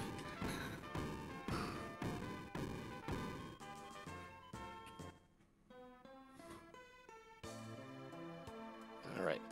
Now that we've cleared all the enemies here, we can go grab the Meteor spell without fighting any encounters, which is in that red chest over there. Yeah, so being able not to have to go through any more encounters, it's... I don't even remember how many encounters it is just to get here in a casual playthrough. But in speedrun, we want to go fast. We don't want to have to fight any more than we have to.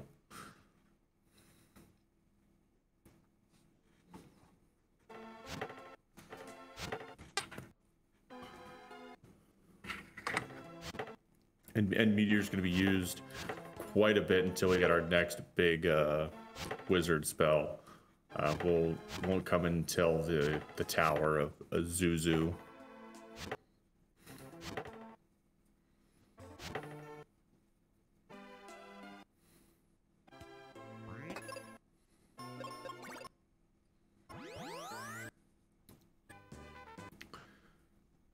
So now we make it into our next town here, which is aptly named Windia.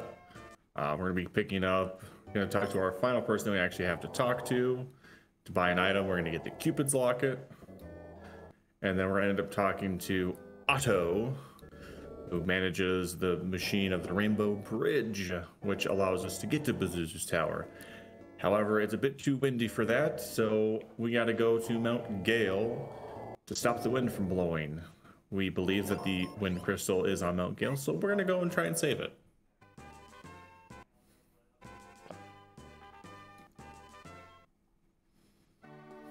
excuse for the buffering. By the way, I'm aware that this is showing up right now. Yeah, so as we come up here through this Mount Gale, this is where we use a lot of the meteor. Meteor will take out 2 enemies. If we get a 3 enemy encounter, we have Kaylee kill 1 enemy with either the arrow spell or the axe, and then we'll have PB to J actually take out the rest.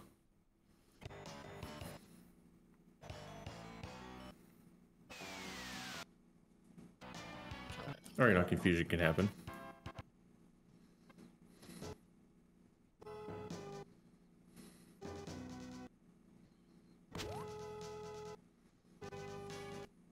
Yeah, so basically as we're going through the mountain here, there's going to be a new set of enemies. If I can reset the feed a bit. And they're primarily going to be not necessarily weak to Meteor, but it's going to be the most effective spell. So you're going to see a lot of Meteor spam coming out. If you're familiar with the any percent run, this is no different. Meteor is still going to be very effective here. It's non-elemental in a sense, as opposed to like fire, ice, lightning type elements. So basically it's effective against anything like a Chimera, either currently or later, and just really effective to take out 2 stacks of enemies, or help out with like skeletons, which can be very scary otherwise on Mount Gale here.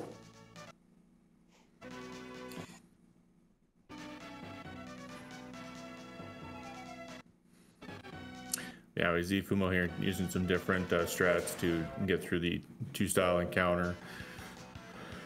Trying to save on those wizard casts, you know, trying to stay out of the menu to reuse seeds, because we have very, very few wizard casts on PB to J. We only have a max of 4. So the least amount of times we have to use a seed, the better.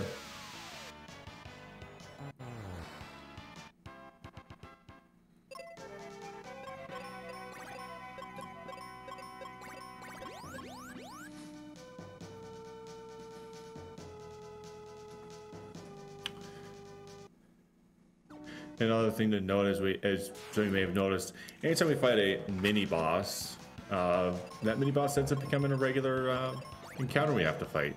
Like the Minotaur became an actual regular encounter boss. The Chimera, which was Ghidra, becomes a little mini boss. The Squid. And here we have the one, the only, the Dullahan. Yeah, the Headless Horseman. Dullahan's kind of scary. Dullahan will do the same type of instant death attack the skeletons would do, except Dullahan also has 89 magic power, which is incredibly high. So its Doom Dance will hit far, far more often. We see Fumo going for some swag strats here with that heal spell. Going to see if we can get a paralysis. If it happens, it's usually going to happen on the second turn here. But we do see Dullahan taking an action, so no swag today unless we go for a second attempt, which would be pretty risky.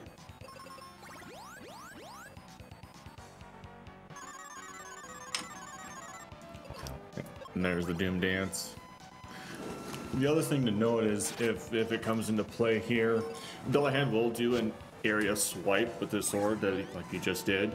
If we have our partner defend us, only one person will take damage, and they'll only take the damage of one person split. So if the attack does 200 to each of us and Kaylee's defending us, she'll still only take the 200 versus the 400.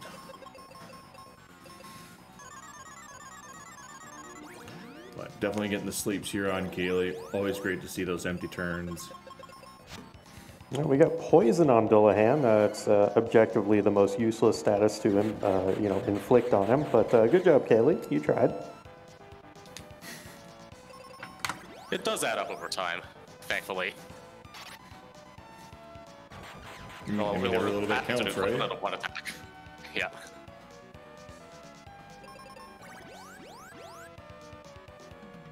There we go. We're not exiting out of here just yet because we have one item to grab, and that is the Apollo Helm. which confers fire resistance, which will help in one of the encounters in Pazuzu's Tower. That's upcoming. Actually, that's right away.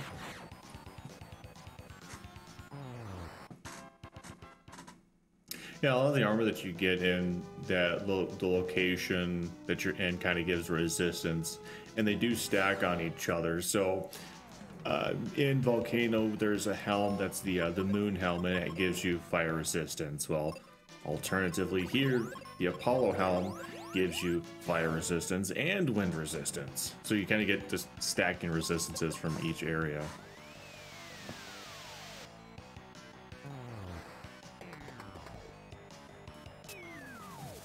We have time for a quick donation after that Dullahan fight.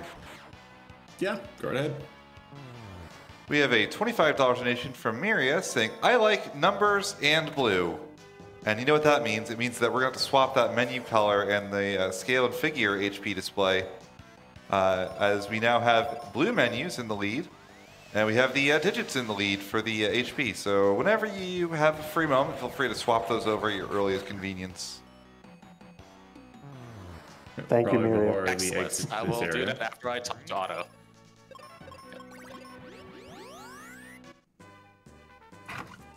Yeah, so now that Gale here, Dullahan said, oh no, I don't have the wind crystal, that's Zuzu. So now we get to go talk to Otto, and he's going to light up the Rainbow Bridge. And he mentions that his daughter Norma is stuck in that tower, so we have to go save her.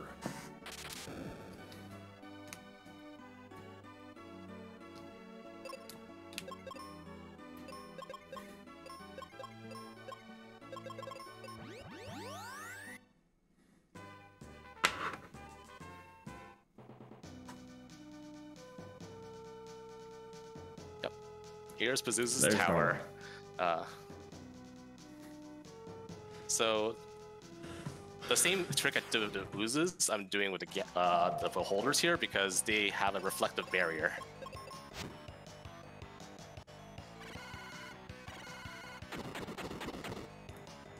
Yeah, the beholders here will always start off with a blind attack, which for your partner it reduces their chance to hit. However, with PB2J, bombs always hit, so we're not too worried about him missing if he does get blinded. And you also notice me using exit and life more. Even though they have a chance of missing, I like them because of the shorter animation times.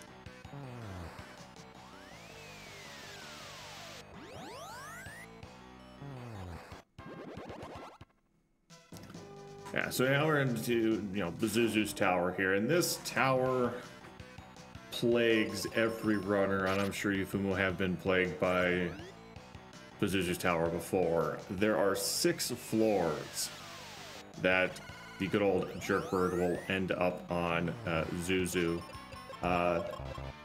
In any percent, it is floor 6 you want him to land on, and I believe here in 100% it's either 4, 5, or 6 you want him to land on. 100% you want floor 1, actually. Floor 1 or floor 6 are usually pretty fast because in this variation, I grab Excalibur first. Oh.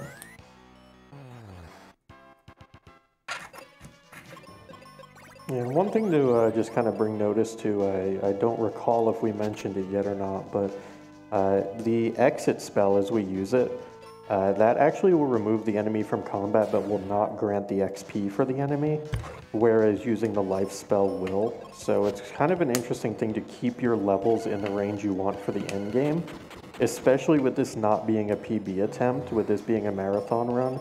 There may be extra levels that are gained throughout, and so keeping those levels down could be very important. Also a neat little thing with Pazuzu there, when Fumo talked to Pazuzu, he disappeared to a different floor. The floor that he disappears to is actually determined by the frame you talk to Pazuzu on. And there is no RTA viable way yet that we know of to manipulate knowing what frame you're on to talk to Pazuzu to guarantee you get the floor you want. So if anyone's feeling really frisky and wants to make that a personal project, I'm sure the Mystic Quest community would really love for you to do that. Yeah, I know Voltrus, who's another runner of this, was actually doing some research, and he did find out that it is based on a frame. So, there's a. If you want to spend the time trying to figure out if there's an RTA viable way to know what frame you're on. And that goes for everything in this game. Is like your crit hits, your enemy crit hits, all of those are based on your frames.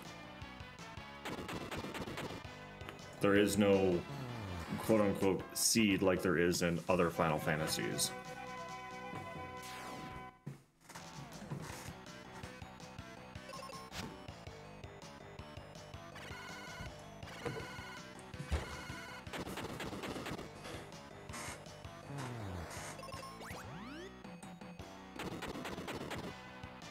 So the walk up the tower is pretty interesting because you're going up the odd floors and going down the even floors. It's kind of pretty good design because you're constrained around the tower design.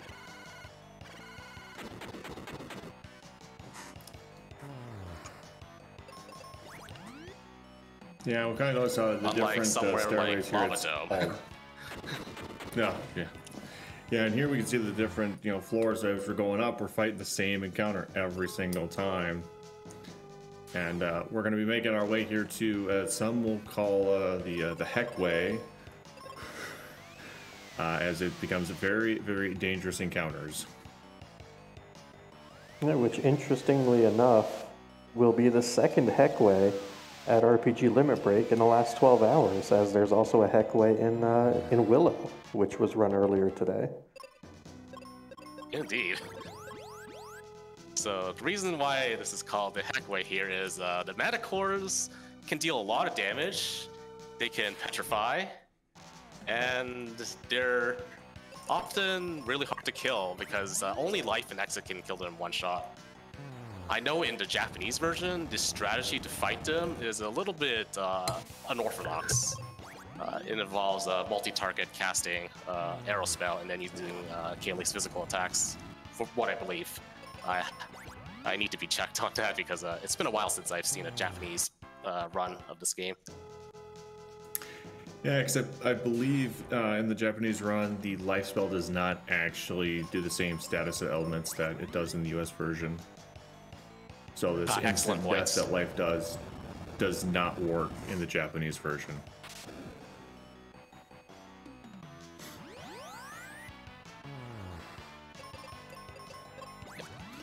And once we get through the Heck Way, we have to deal with the next most terrible creature is the mages in this tower. Yes. Oh, these mages can really infuriate everybody. With the broken Quake. Which I like to believe was supposed to be Meteor, because that's also Earth Elemental. Also, welcome to the Heck Way, Fumo 2, Heck Way 1. Let's see if we can go 3-1 here. But yeah, double Petrify, have a great day. But yeah, those mages that are coming up, generally speaking, and we kind of touched on this earlier, that damage is usually not an issue outside of bosses. Damage with the mages can be an issue if they both decide to spam Quake. PB to J can go down before even getting a turn. Sometimes there might even be 3 of them. It can cause some issues with Kaylee. It normally doesn't because she's just that robust, but something to keep an eye on in case the mages get real frisky. Yeah. So there the Chimera did a Quake, and it was, 150, almost 200 max damage. If the mages do it, it's about 300. Yep, and if it's single target, it deals even more damage.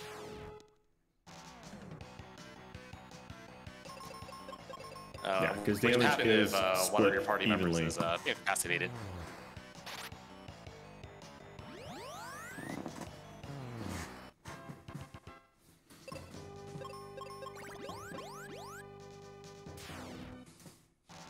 Oh, but to also know, as you see, we no longer have any heal potions in our inventory. And that's another thing that's amazing with the AI is that any time that the AI used a heal on us, they use the heal item first before using the spell if they have it.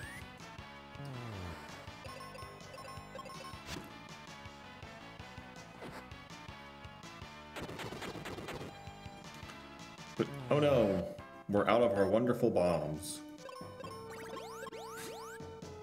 Kind of sad. Yep.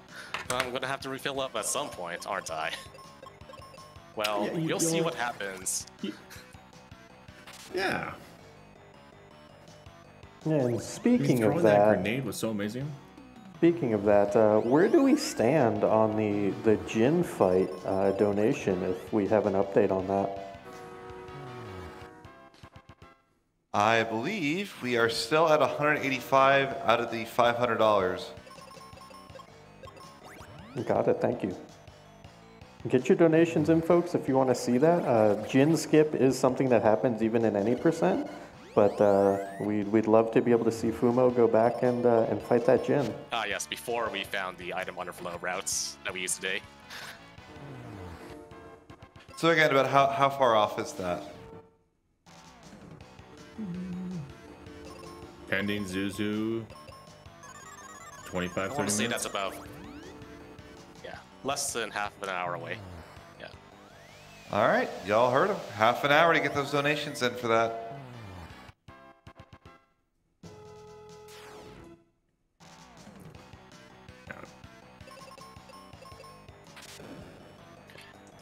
So in this dungeon, we're going to get 2 items. We're going to get the Flare spell, which is going to be very, very useful. And as Fumo had mentioned, the Excalibur, which is the final sword upgrade.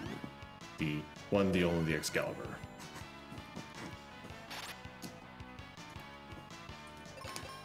Then we don't have that Legendary very many sword items left to Gilgamesh is get. looking for to this day. Ah.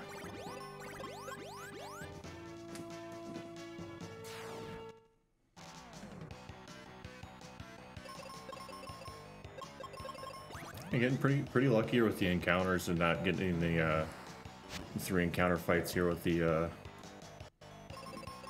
Horseman, or Thanatos, I should say.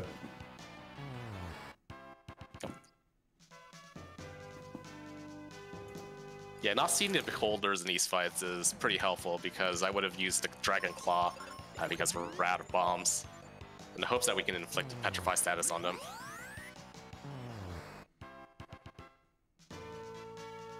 Yeah. So there's a bombable wall when we don't have any bombs, so we're just gonna skip that for right now. Plus, we still have to get the Excalibur, which is farther down, so. Alright, moment of truth on what floor Pazuzu will be on. But first, we must get through these Nagas with our newfound spell Flare. Yeah, we can see where he is and we can kind of manipulate where he goes. There's these switches that we hit with our axe that pretty much shut off the elevator going to that floor and above or below, so we can manipulate where he goes.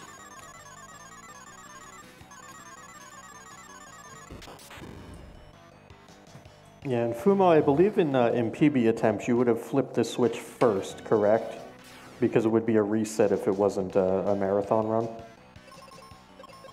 Or is that not the case? 80% sure, but like with 100%, you can play it about more once you go for Excalibur because you'll be able to tell which switches you can flip and which ones you can skip.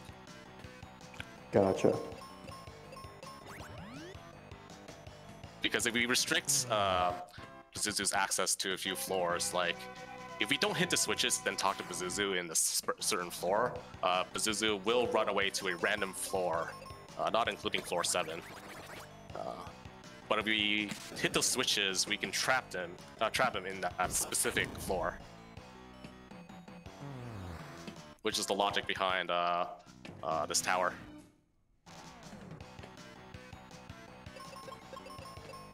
And I believe Otto mentions it, that you can manipulate the floors by hitting the switches and shutting off the elevator.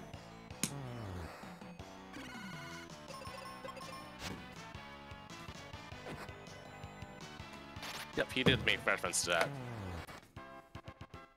floor 4. There is a trick I want to do with floor 4. Because I haven't hit the floor 6 switch, I want to see if I can push Pazuzu to floor 6. I've never had that actually happen to me before, but I'll see if I can try my luck. Yeah, so we're gonna hit the switch here, which is to the left, so it'll shut the elevator down, so you won't go down anymore. But you can go either to floor 6 or to floor 5.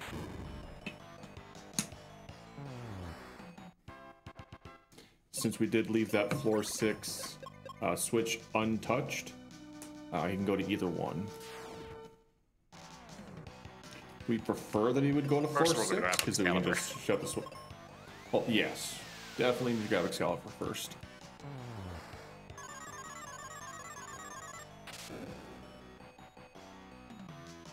Yeah, one thing to note is the order of the floors, which is better. So, for 100%, there's not much of a difference between floor 6 and 1 compared to any percent. Those two remain the fastest floors. Floor 4 and 5 and 2 are definitely not great in 100%, especially floor 5, because you're gonna have to hit the floor and 6 switch. Although, what remains to be seen is if I can force Pazuzu to floor 6, because I haven't hit the floor 6 switch yet. Yeah, so there we saw, at least when we don't have any bombs, we decided to go good old fisticuffs with the enemy and punch them. Yep. That's what happens, and a lot of magical things can happen because we have 0 bombs. Well, that's part 1. You may have noticed that we also blew up some caves without actually throwing bombs. That's an effect of the 0 bomb glitch. So the game doesn't want you to be soft locked behind running out of bombs. So when you have the grenades, it's a throw animation to use the bomb. So only with the grenades are you able to get rid of the blocked doors if you don't have any bombs. It'll just, oh, you don't have any bombs? Okay, door delete. And it does save on the animation time of not actually having to throw the bomb.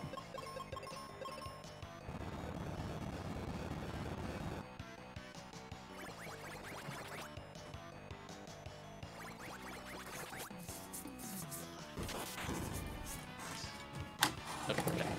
So we're gonna hit the floor switch. How we do that is with the axe. I don't know how it doesn't break the switch, but that's how it works. Look, the switch is made of steel, okay? And we just punch a hole in the wall. Uh-oh. Yeah, these gargoyles can like petrify, but good thing that didn't happen twice.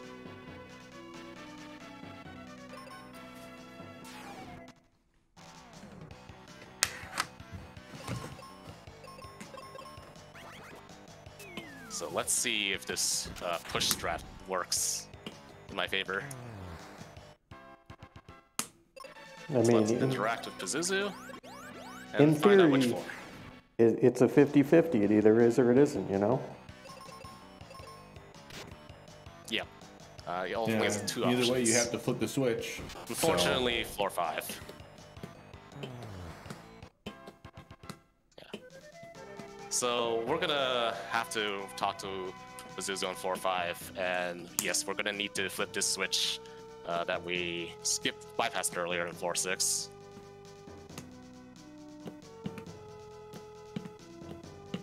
Yeah, so getting back to that floor 5, we got to go back down through the heck way that we came up. But luckily, we don't have to fight any monsters until we get to the couple that are actually in front of Pazuzu. Yeah, if you actually leave this area by accident with the exit spell, guess what? All the enemies respawn. Yeah, it's It's happened to all of us. Don't worry. Yeah. As you see there, A little bit of the a risk defense here. I'll see if I can win. Yeah, the defender coming in from Kaylee, when Kaylee is defending Benjamin or PB to J, she's actually being targeted by everything. So if they try to target him with silence or asleep, she takes the hit. But if she's blinded, she won't. I found that out the hard way. Yeah, or if she's incapacitated another way, like get KO'd or petrified, well, she can't tank it for you in that case. Yeah. So now we're gonna go back up the stairs to go across the ledge and back down some more stairs. Yay!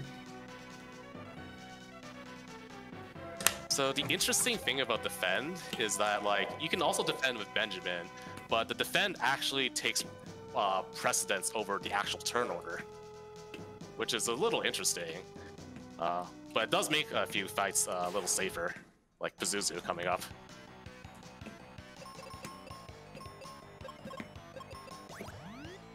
So Ben can tank a few Pazuzu. shots. Yeah, Pazuzu being a very, very dangerous fight with the amount of AoE attacks he has, the stone beak, and our current HP of 800 is, well, not a whole lot.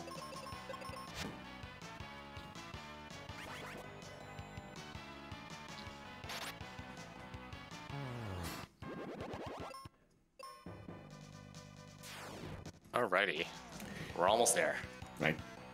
I cannot remember the magic numbers we're looking for. I know, possibly one of those magic numbers? With regards to what exactly?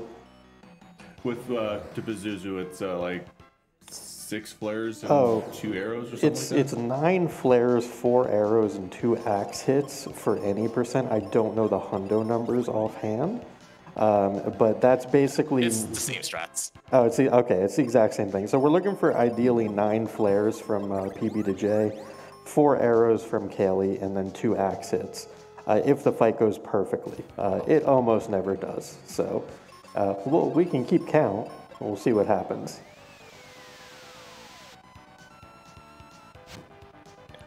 Pazuzu has the most HP of any boss with 25,000, not including the final boss. Ooh, Kaylee getting petrified there kind of hurts a little bit. Luckily, we had a full heal beforehand, so that was a bit scary there. Yeah, it's especially spooky because any of those like wind attacks from Pazuzu, even though they're, magic oriented, magic based, they can still crit. This was something that was, brought up earlier by Tibble, that, we're not safe from crits as a player, even though we can't crit the bosses. So they get to cheat, which is not really that nice for us.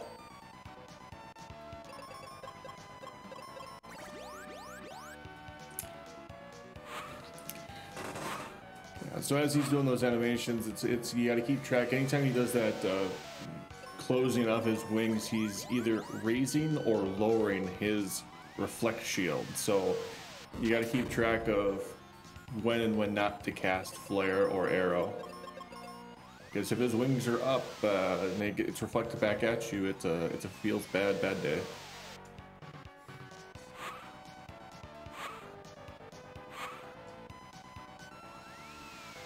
Very rarely can PB2J get reflected as on the same turn that Pazuzu is taking off the shield. I have had to be like recently in practice, and I was very surprised because I thought Ben was always slower, but not the case. That was a relatively fine fight. Yeah, not a single Doom really Dance, well done. which is awesome. And only the one early Petrify. Yeah, only the one stone beak, which, yeah, very, very nice fight.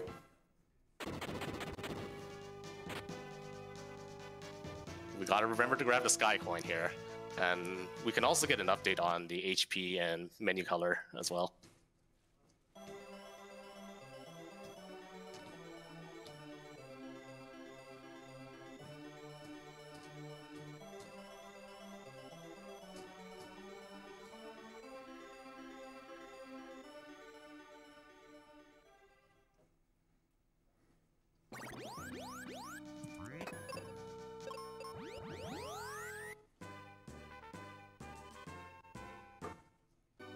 Here we say goodbye to Kaylee too.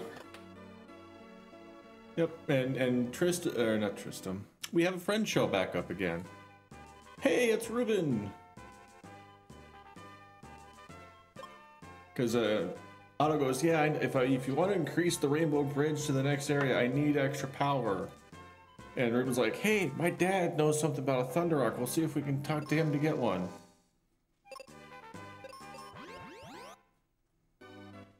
Well, problem is, Dad is trapped. Yeah, Dad's put still off trapped. We freeing didn't save him. him. But now we have the time let's to go do save that. and see how. Yeah, so we got about 10 minutes before the Jin skip has to be completed here. Yep. Or the Jin fight, I should say. Alrighty, you heard it. 10 minutes to get those donations in for that Jin fight, everybody. It's one battle tile and a walk through an area with some fun interaction with zero bombs here. And if there's any other donations along the way, this is a good time to read them.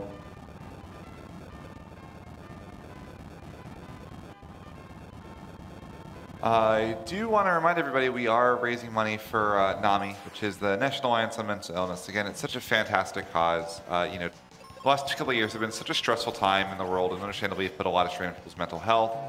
In the United States alone, 21% of adults report suffering from some kind of mental illness. In the United States, that's 52.9 million people. Please remember to reach out for help if you need it. NAMI loves the phrase "you are not alone," which is so true. There's so many people struggling with mental illness, and so many people are willing to help you. Please, please make sure to reach out and get the help you need if you are doing so.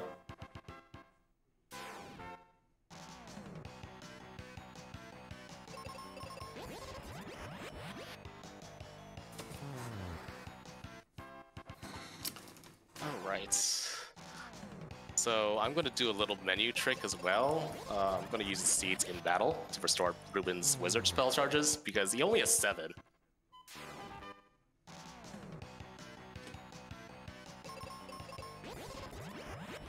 Yeah, and there's 10 fights here, and Ruben is doing so well as he came back with, you know, an extra spell that's really nice to have, and he's able to one-shot all of these encounters.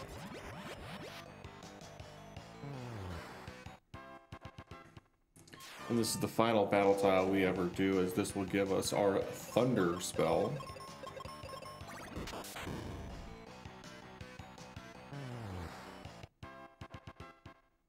And we'll see the magic of 0 bombs in the mine. Yeah, so I wonder if they didn't think of anybody who would actually have 0 bombs. We'll let the madness happen first.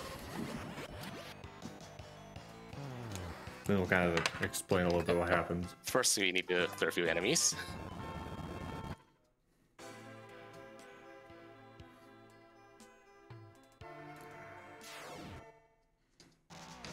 Alright, pay attention to what happens next.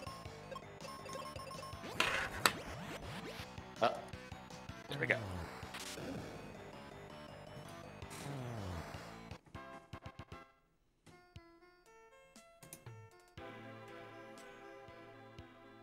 And we'll use this trick to bypass those 2 skeletons we saw earlier. And also use the fact that we can punch holes in the wall. Yeah, so now what we have happening access to there is escape. with the with the bombs being at 0, we actually end up storing the elevator animation in the the 0 data for the bombs, and we can just use it whenever in this location. So we can use it to bypass certain boundaries, bypass certain fights. It can be really useful because we don't have to fight Jin, we can just skip them.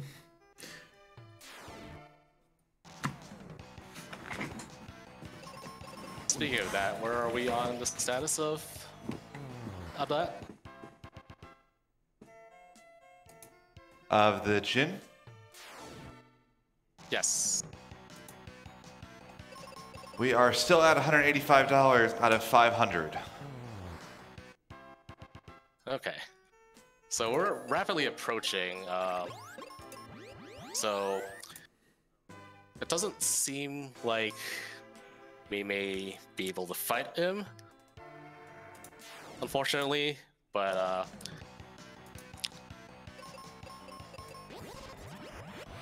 well, Jin is right here. You see him just appear on the bottom right.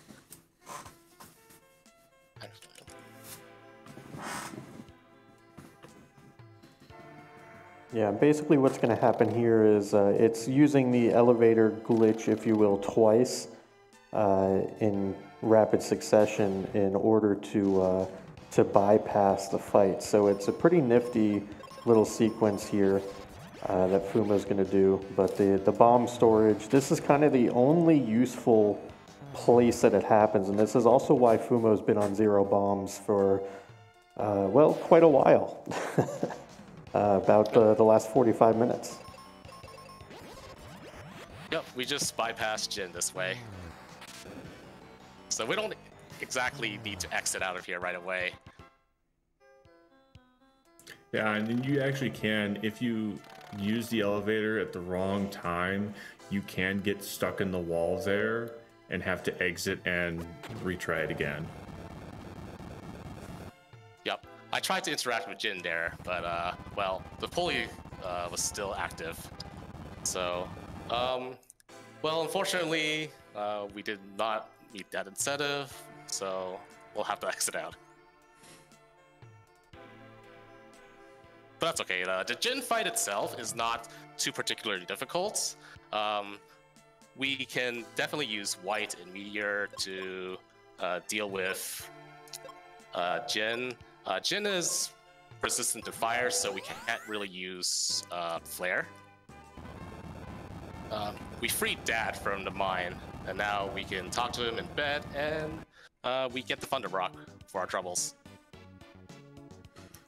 Yeah, so now we get to go walk all the way back to Windia, but why don't we just do Volcano while we're here right now? We've got, you know, we got Ruben. He does have White, a very, very good spell. Well, we'll see what happens soon.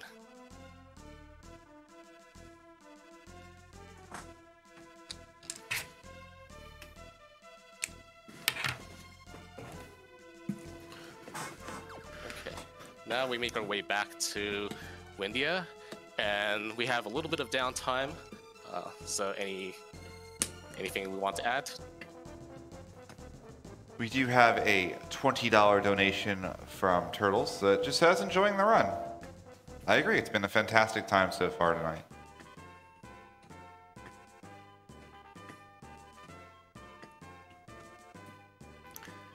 All right.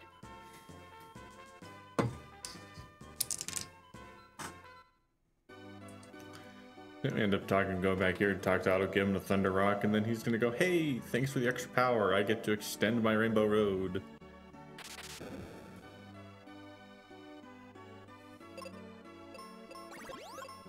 Normally we would just walk out of here in any percent, but we have some business here because we need to grab the Mobius Crest, which is at this location. Mobius Crest is what allows us to get to Captain Mac's ship, which we just freed from the ledge there. Just punch a few more walls. Yeah, we get to punch this one from a distance. Indeed. And we're going to see another one of those pretty soon. Here we have the Mobius Crest.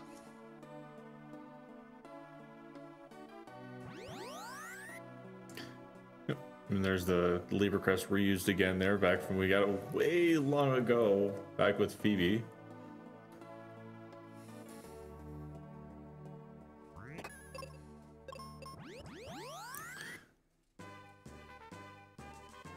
So now we get to go talk to Otto or Kaylee saying, "Hey, we freed your ship," and she's gonna go, "Here, take my dad's captain's hat. He'll know you're a friend."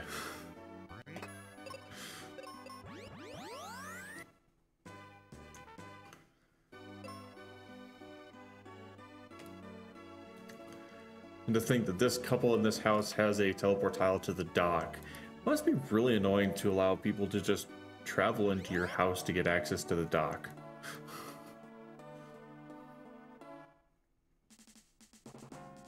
But at least they can visit each other, like if they have the crests.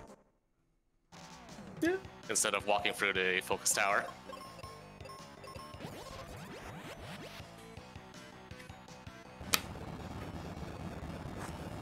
Here we want to see double enemies instead of triple enemies. Because we can just use a combination of Flare and Ruben. Ruben with white or sometimes life. And mostly tanking.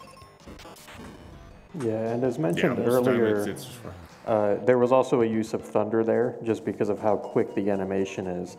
It's something that that Fumo's been dipping into that well a lot during the run, is just what spells are most optimized from, you know, a time sequencing. So again, that lightning spell only having about a 3/4 of a second cast time is really, really good. That Doom Dance, unfortunately, on Ruben, not great, but Flare will take out this fight anyway. Yeah, as we This saw is why there, we the defend Thanatos decided Ruben. to. Yeah, we saw that the Thanatos decided to try to hit us both with one sword swipe, but Ruben decided to go say, "Nope, I'm the one taking damage."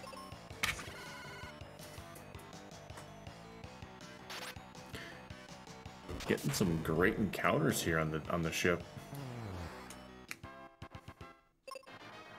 Yeah, no triples actually on the ones that That can have really doubles. matter. Yeah. Like this one will always be a triple. It can come with a shadow, which is a little annoying because it can self-destruct, it can duplicate itself. A lot of nasty things.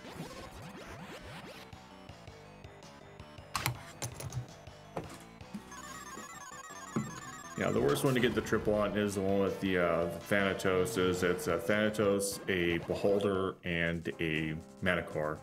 So again, it's just the worst encounter out there. Pick up our Gaia armor, and we decide to say, "Hey," and Kaylee decided to come onto the ship. Nope.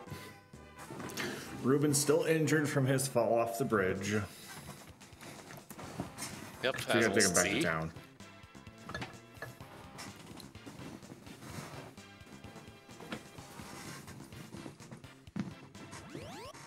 Injuries are too severe to continue, so Phoebe will take place for the rest of the game.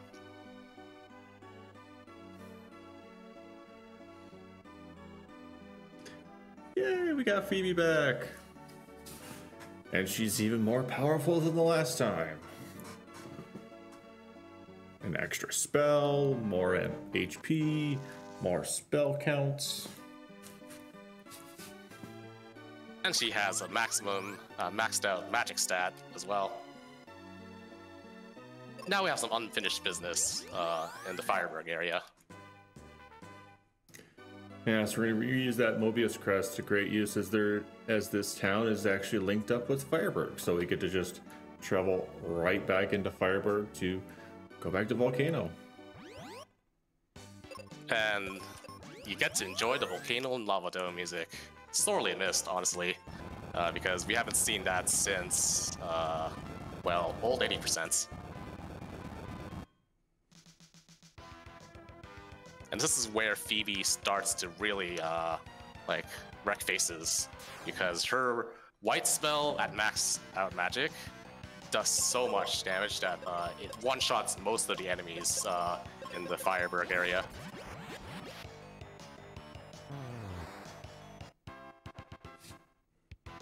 Yeah, in old 100% routing, when we didn't do the item underflow, we'd actually have Benjamin with the white, and it was only if it was 2 targets were we able to take it out.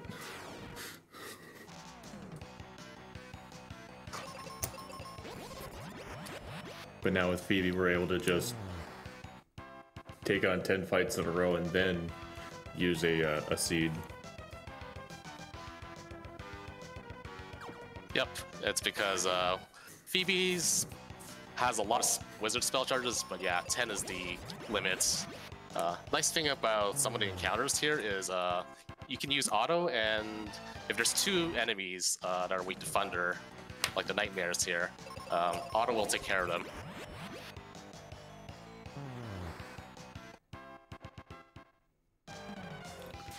Yeah, so we're going to see some similar aspects as the ice pyramid coming up here, as it's quite foggy on the climb up the mountain. So we're going to need to get something to be able to see through all this fog. Yeah, the big difference though is that Phoebe is allowing us to just tear through these fights, whereas in the ice pyramid, it was a bit more of a slog. You know, going through having to hit the birds and the mages and the squids. Phoebe just casts white and all your problems are solved here.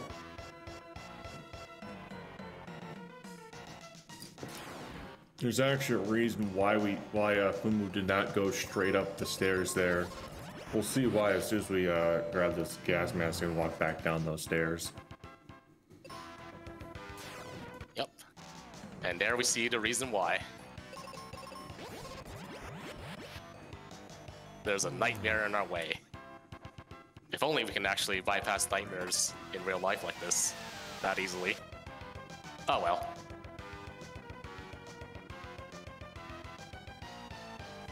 Yeah, as we see, all of the enemies are not exactly in a linear spot. They're kind of just randomly all over here to kind of keep the runner on their toes if they don't grab the gas mask.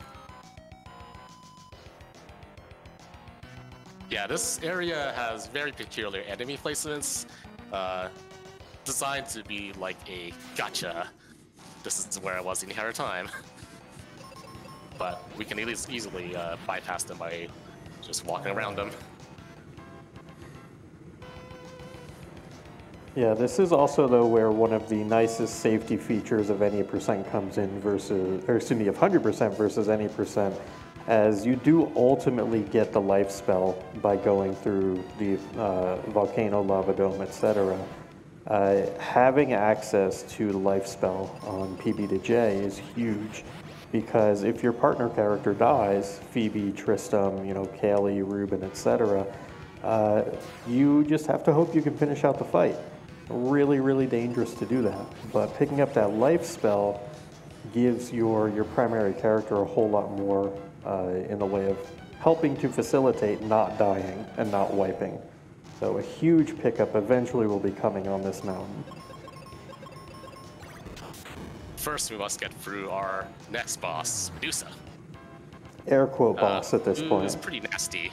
Because she can She like can so still many petrify stats. us. Yeah, Yes, this is not and the cute Dusa. Now there's actually an interesting little bit of boss manipulation you can do with Medusa.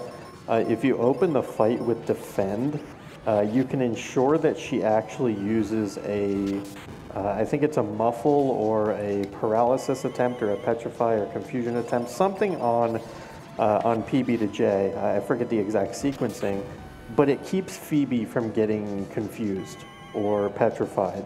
I remember, you know, going through and taking the time to figure that out. It's pretty much not relevant though in the run, because as you see, Medusa's already dead in the time it took to explain that there's boss manipulation.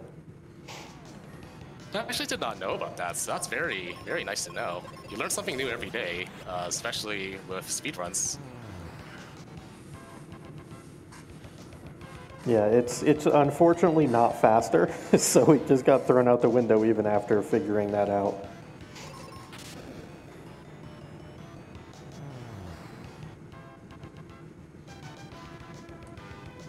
Yeah, I so think once life we were is able in this to room right here. underflow.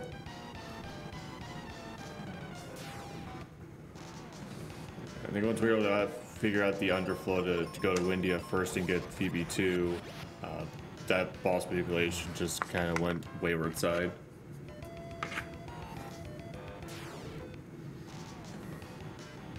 Yeah. Like, if you were doing this normally, you'd have Ruben 1, and he's not particularly the best party member.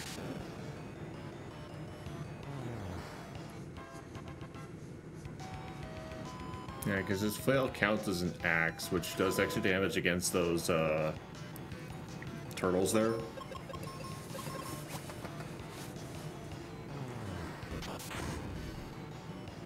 Ooh, the Show you crit a on the treat. gin. The Blizzard spell. The snowman. Yeah, the best part about the Blizzard spell is the smile face. It's so great. I absolutely adore that animation.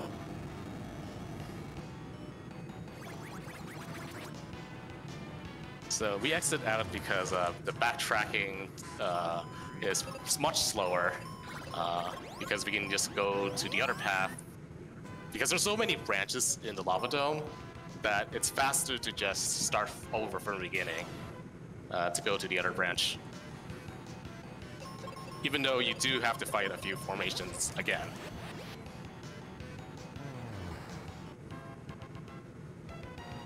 So our next objective is to grab the moon helm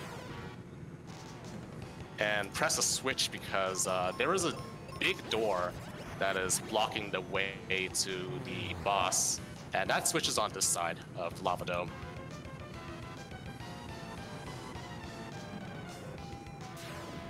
Yeah, and once we hit the switch, the door is always open. So we'll exit from there and then make the path down again.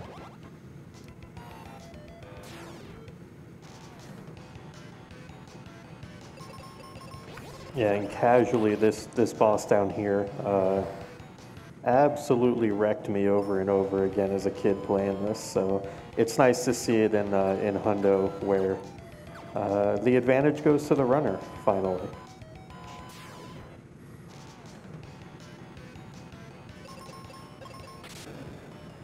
I had to do the seed thing, but oh well. I can do it in this one too. Actually, that's fine. Because I got too much speed. Sometimes you can have a little too much speed.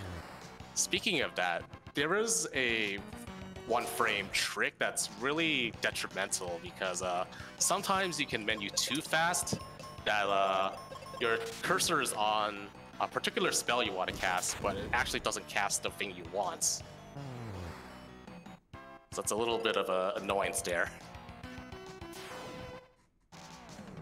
Actually, let's switch back to the bombs. Alright, there we go. Oh, that's an accident. We did not want to fight that formation. There we go.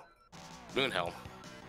So we've collected all the helmets, all the armors, all the accessories. We're just missing the shields now. Yep, there's only one inventory item left. Besides getting the actual Vanilla Sun coin location, which is the end of this dungeon. Yep, and that would be the very famous Aegis Shield, which confers petrified protection. Yeah, at the end of the game is when you finally get petrification protection.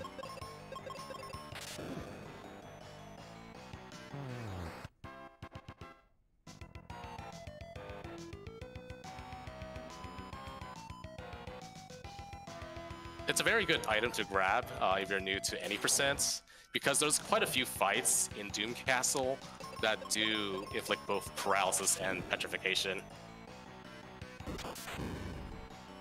And it's only one single fight to get to the Aegis Shield.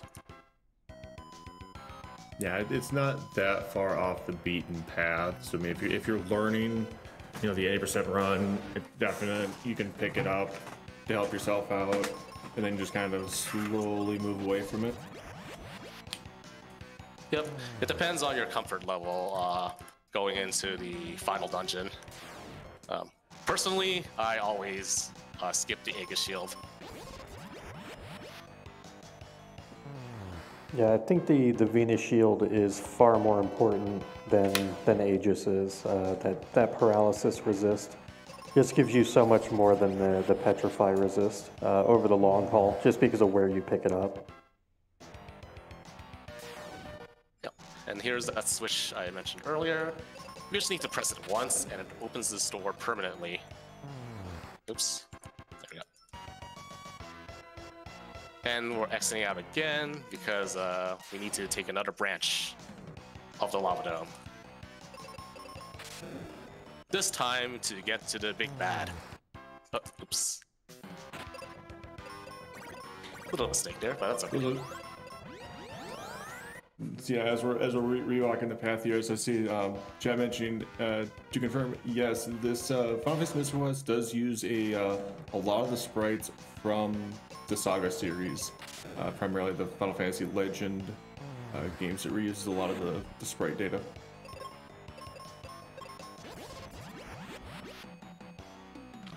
Yep, even the enemy HP states, they're like the Saga series. There's time for a quick donation. Yeah, go right ahead. Yep. The long We have $25 from Kate with no comment. I do also want to remind y'all that coming up after the Mystic Quest run, we do have Divinity Original Sin, and we do have quite a few donation incentives for that run that probably will be locked once that run starts. So we have choosing the main character's genders, which currently you can choose whichever one you want because the winning bid right now is $1, so anything beats that for the most part.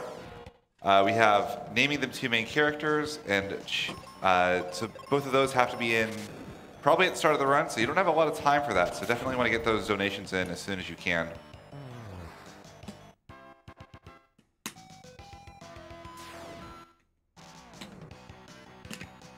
Yeah, this is where Phoebe's white spell isn't enough, so that's why we call upon PP2J's Thunder spell to do the cleanup.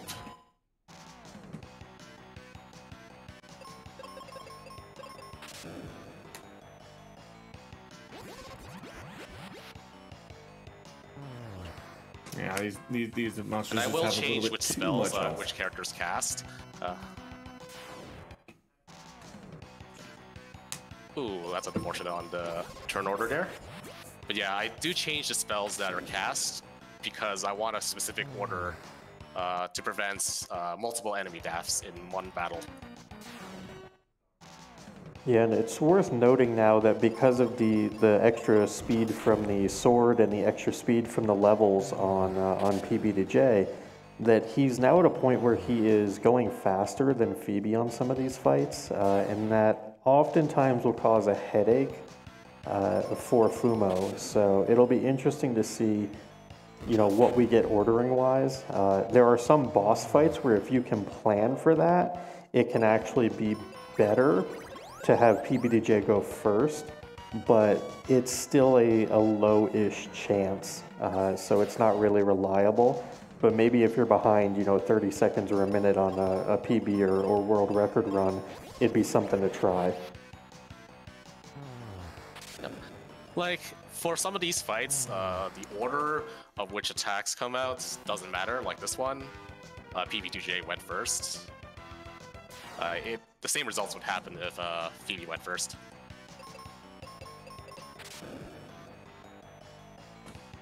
Yeah, it primarily comes into play if Phoebe is able to take out one of the monsters, therefore your spell is not split 3 ways, it's only split 2 for the damage calculation.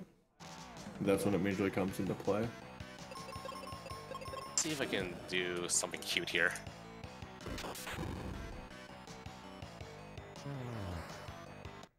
Look at Steep Lizard again. Ah, that's okay. But at least we got to see Blizzard again. It's such a cute spell. I mean, it's really not a good spell, but it has a smiley face, so it's the best spell. Exactly. Turning the frown upside down. Literally.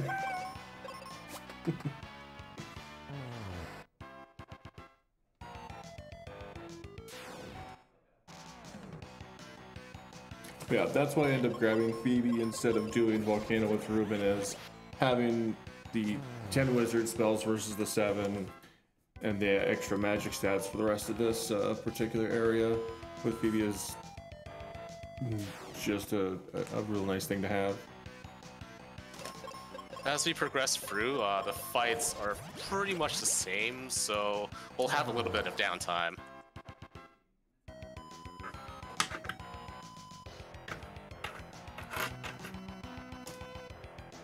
Yeah, only when we actually get into the final room with the twin-headed Hydra do we get an extra encounter of the dogs.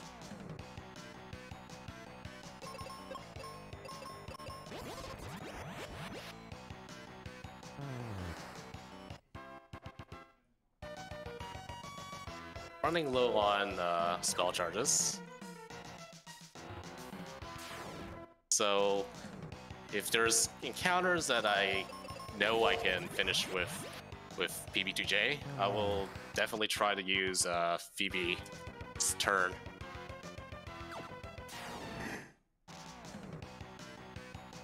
This next one is an excellent opportunity. Yeah, That'll Fumo's been go doing a too real fast. great job being able to keep track of how many spells you have Oops. at any given time. That is something that takes a lot of practice to do. I made a mistake there. That's okay. In fact, Phoebe needs to be cured as well. I also noticed that PB2J's magic was out, so might as well seed both of them. No harm there. Basically, the only time you get to look at the quantity of spells remaining is either when you're in your inventory, like Fumo is right now, or if you are in the spell menu in battle. But oftentimes you are menuing so rapidly, at least at the highest levels of this, that it's almost impossible for the human eye to catch what your spell count remaining is. So you kind of have to keep mental track of where you are on that kind of spell list. And yeah, to Tybalt's point, Fumo's been doing a phenomenal job of keeping track of all of that. Now, the other thing that really isn't noticed, and people that speedrunners that know this, any single time that there's a text box that comes up in battle, you actually have to press a button to make it disappear faster. So at the end of the battle, when it tells you you found gold, you got experience, you won the fight, Fumo was actually spamming all the buttons and the directional pad to get through those text boxes as quickly as possible.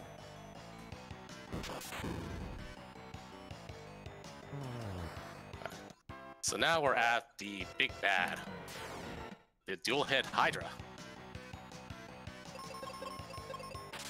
So I've mapped out exactly how much spells I need to cast.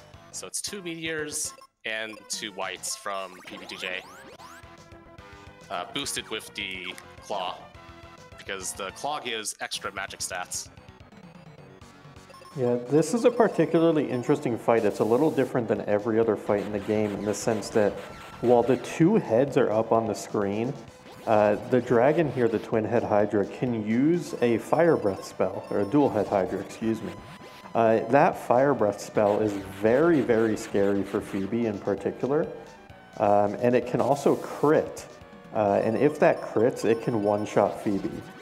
Usually not as much of an issue in the 100% run, but to my knowledge, there's no other boss that reacts like that, where based on the number of heads remaining on the boss, it actually has a different course of action that it can take. So it's a really neat one from a design perspective. Very well done there by Fumo, and got through that. Phoebe just barely staying alive, but very well done on Fumo. Thank you.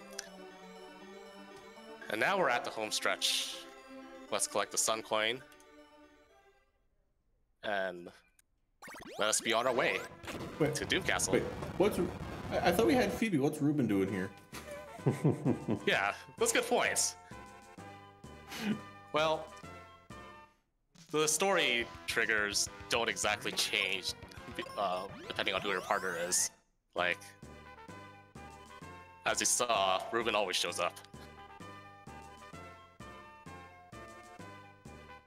And in any percent, you see Ruben just suddenly appear out of nowhere when you're at the bridge.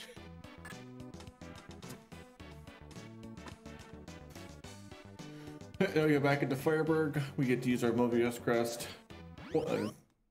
Second to last time here. Use it one more time to get to the actual ship. Then we're on. We have time for a couple quick donations while we're moving around some towns. You can go right ahead. All right, we have anonymous $5 donation. We have a $15 donation from Infinius with no comment. We have a $97 donation from Jason LaRose saying, this donation goes to naming one of the main characters Lumi in celebration of Lumi and you getting the Divinity 2 world record earlier this evening. Very awesome to hear. Oh, that's awesome. So, once again, we do have Divinity Original Sin coming up after this run. We have lots of fun incentives for that, so definitely go check those out. Whenever you do your donation at rpglimiterbreak.com/donate, just got to choose which incentive you want to put it towards. We have choosing the main character's genders, naming the two main characters, and I believe both those probably will have to lock very early in the run. So you need to get those in ASAP if you want to have any influence over that run. All right, I got the optimal movement to get to the Aegis Shield. That's very hard to do. And I'm going to ask for one more check on the HP display and the menu color.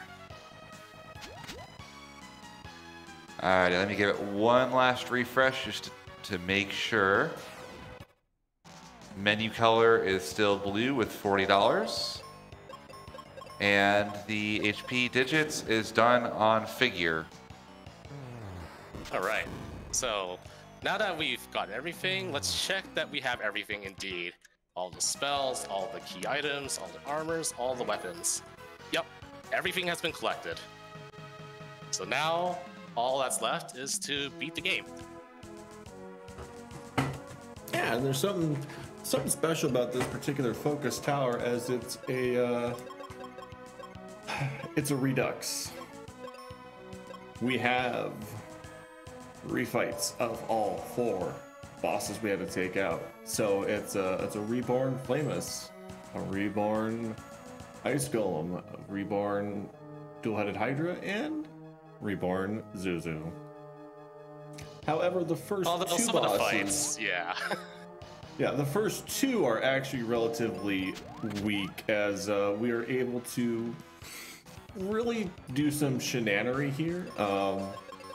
As Skull's Rex here is actually weak both to life and exit.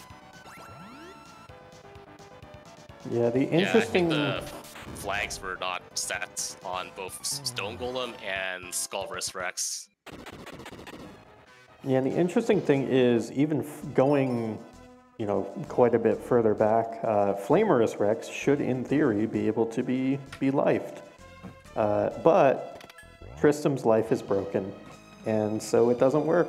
And so that's why you can use life here, but not back at the 10-minute mark of the run. Yeah, both Tristram and Ruben 1's life were like that, to my knowledge. Not Ruben 2's, which is a little weird. Some more interaction with, punches the buttons, much like we did in the Pyramid. So it's use our sword to hit a switch, and a lot of the fights in here are kind of reminiscent of some of the fights from the locations. So we got the squid, we've got the crab. And yes, we have some of the newer enemies we've come across, but A lot of the older ones that tend to show up in these Redux locations.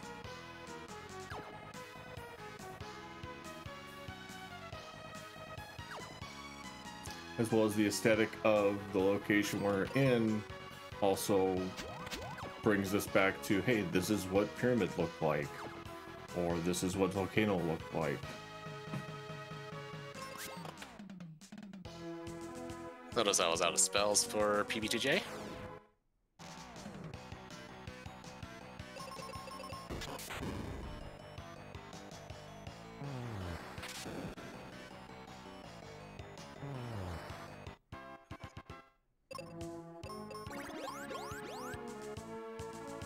So we have to hit those switches in that order.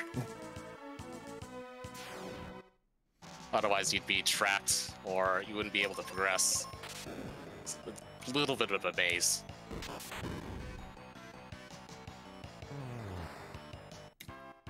Yeah, and as once we got Phoebe 2 from Windia, when did Volcano, as we started coming up the Doom Castle here, everything's starting to come back full into the fold of, okay, now things are kind of getting a bit more tricky. Yes, we're able to, you know, life or exit the first two bosses, but after that, the Redux fight for Twin-Headed Hydra, or yeah, it's Twin-Headed Wyvern, I believe, in this one, and then Zuh, it gets right back into that high difficulty stage of things can go sideways very, very quickly. Yep. So those dark areas, we actually can't fall through them. So there's nowhere to actually go back to, even though they should go back to the first floor. Yeah, there's only one area that you're able to fall down, and that's in the... Yeah, the fourth area they're mean because you can fall down. And we use that to great effect.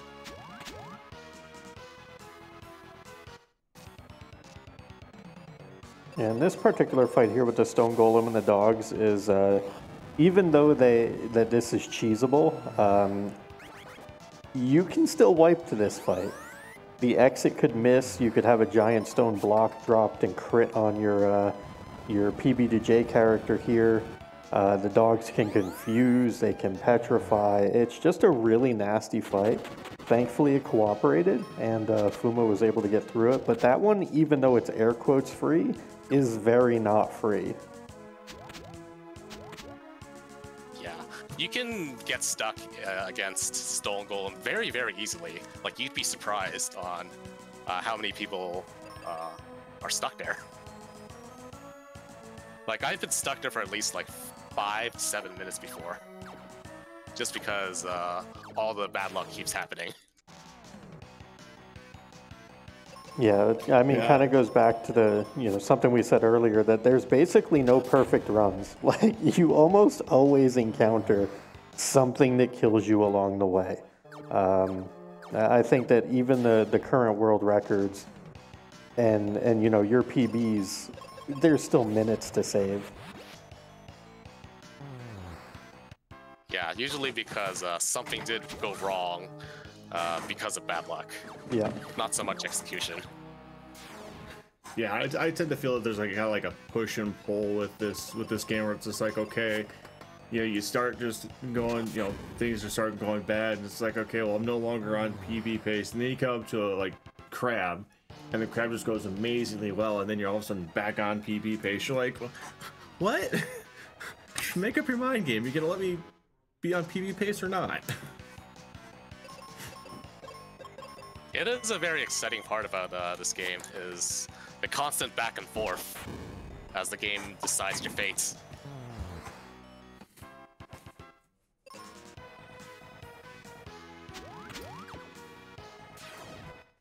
Next is the refight of the fire area. This time it's Twin-Head Wyvern. Or, if you're playing Final Fantasy V on the PlayStation 1, Y-Burn. Yeah, and this fight is where it gets It's so silly. Where it gets really, really dangerous here, because you have the AoE fire, you have the AoE poison, that just a lot of damage happens, and so you gotta be kind of careful on your HP totals in this fight. At least we do have life, Yes. which makes it I a don't think lot safer. Yeah, I don't think it was ever mentioned because it never really came up, but not only does the life do a full heal, it also does a full heal in the aspect of healing your status ailments. So Phoebe being poisoned here, we don't have to cast the life spell on, or the heal spell on her. We can just cast life. It'd go full healer and get rid of the poison. Yeah, we did see that fire spell coming out on Phoebe, and then she got dunked by a physical hit also. So kind of a bit of a scary situation there. Just barely able to save the fight, at least at this point. But this is one of those things that, you know, Tibalt kind of said, the difficulty ramps up a little. This fight really proving it, that was 142 HP from a restart on this fight. So even with this route, even with these levels, still not free by any means. Yep, thankfully we do have life. That did save us back there. If this was any percent, we would have been fighting the Twin Head again. And I also want to note that the Fire Breath that Twin Head could do, the critical hit one-shots Phoebe at full HP. So that's something to be very aware of as well. Yeah, I think a crit takes her out by like 4 HP or something like that. It's really, really savage when it happens. She takes like 1,484 damage or some nonsense, and it's like, really? Did we have to program it this way? Just one more kick, you know?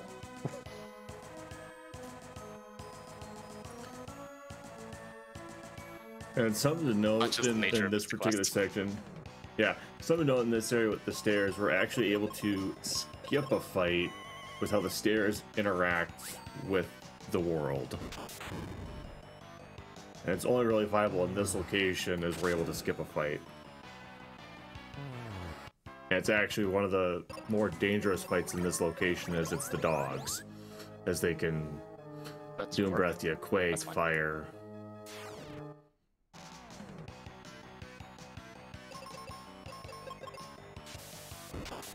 That Petrify was unfortunate, but still managed to get through it.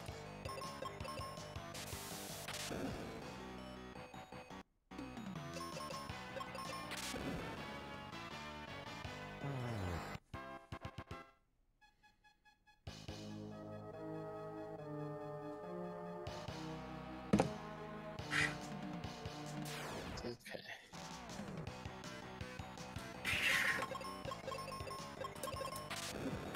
Because we have the white spell, normally in some formations we use Meteor in any percent, but because white does the same damage, we use it over Meteor because the animation time, it's so good.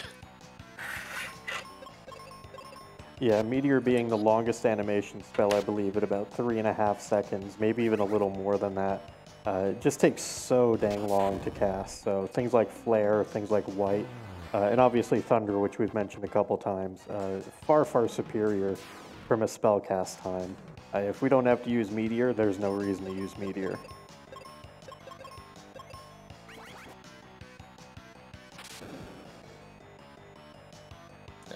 Here's one instance where I will use White for both characters. Normally this fight, I would say, is the worst formation in the game, because like the Thanatos here can cure from Phoebe's White because the enemies are knocked down to critical-ish HP.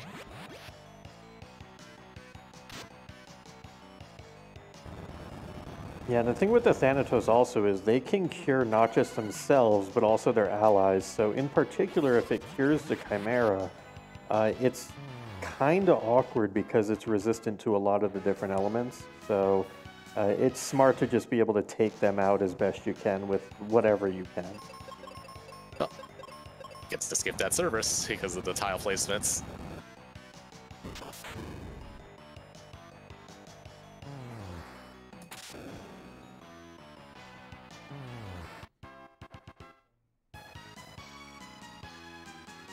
If we do get that double Thanatos and a Cerberus formation, I do like using Thunder first because Phoebe's Thunder does enough damage, but not enough damage to put the Thanatos in critical so they don't heal as a result, or cure themselves as a result. This is a perfect showcase.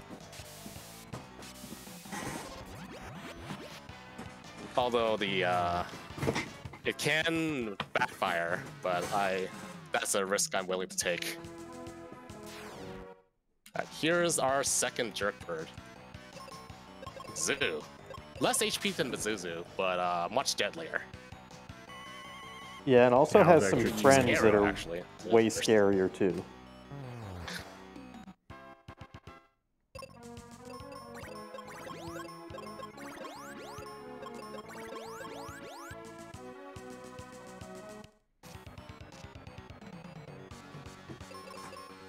Yeah, this is where we end up.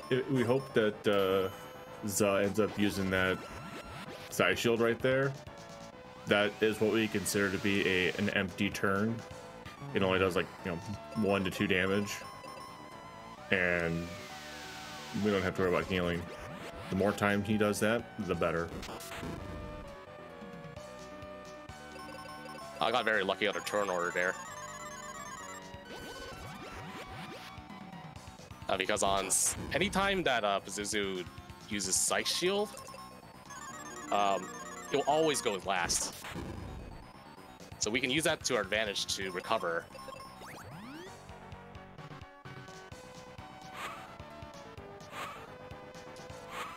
Yeah, the scariest thing is always when Zoo or Pazuzu, either one of them, gets to go second and then immediately goes first again without you being able to kind of interact.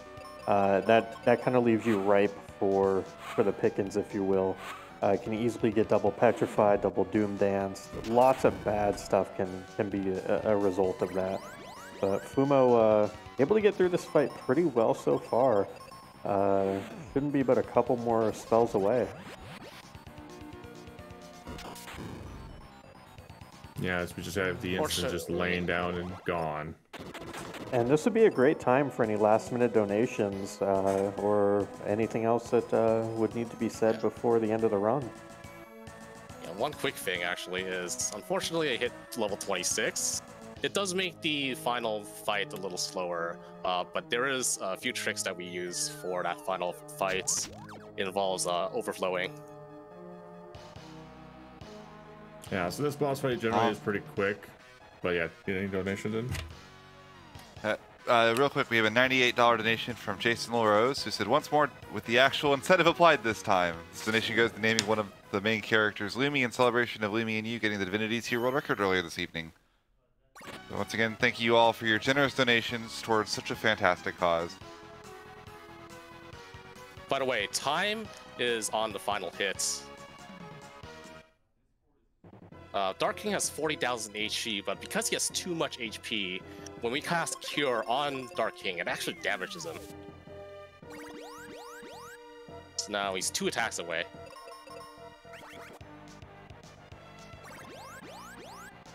Yeah, that 1800 roll there was actually the number you want to have. So, as you see here, he'll go into another phase here, and then it's just going to be a flare and a white that will take him out. White from Phoebe and a flare from Phoebe to J. Or Sword Swing. Yeah. Very well run, GG's Fumo. That was time there. Yes, thank you so much. And so that old man that could tell us we were going to be a hero? Oh. I actually like Crystal. Who'da thunk? And overall, a 246 for a marathon. Honestly incredible. And that was with floor 4. Yeah. That's pretty good. I'm very happy with this run. I apologize for all the technical issues I encountered, including no camera.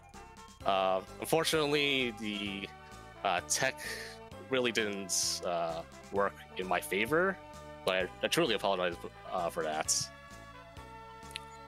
But I'm grateful that I'm able to showcase 100% for RPG Limit Break, Final Fantasy Mystic Quest. Yeah, thank you to Nami for all y'all do. Amazing foundation once again. Thank you, Fumo, for having me on the couch. Thanks, Tybalt, for keeping us honest here as well and providing your insight. And thank you, RPG Limit Break. For my first experience here, this has been absolutely amazing to be on site for it. Really cool to see all the behind-the-scenes stuff. Yeah, I would love to hug the giant Piplup there. Yeah, the J Hobbs Piplup is rather adorable, as everybody knows. Yeah, I'll second. Thanks to RPG Limit Break for allowing us to be here. Thanks to Fumu for allowing me to be on the couch. This is like one of my first big marathons as a on the couch for something. So I've been nervous this entire time. But also thanks to RPG Limit Break for allowing us to do this. Yep. Thank you so much for being here, commentating with me. And with that, I will sign off. Thank you so much again to everyone, and enjoy the rest of the marathon.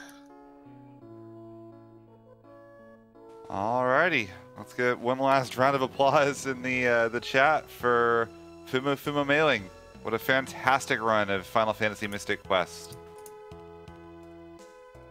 We're going to go on a short break in just a little bit, I believe, while we get set up for the next run. But that will also do it for me. So I want to say, once again, thank you to all of you for hanging out during the late night RPG Limit Break. And I believe I will be passing it off to my good friend, Ghost Kumo, who will be taking over for Divinity and for Trails in the Sky. Don't go anywhere.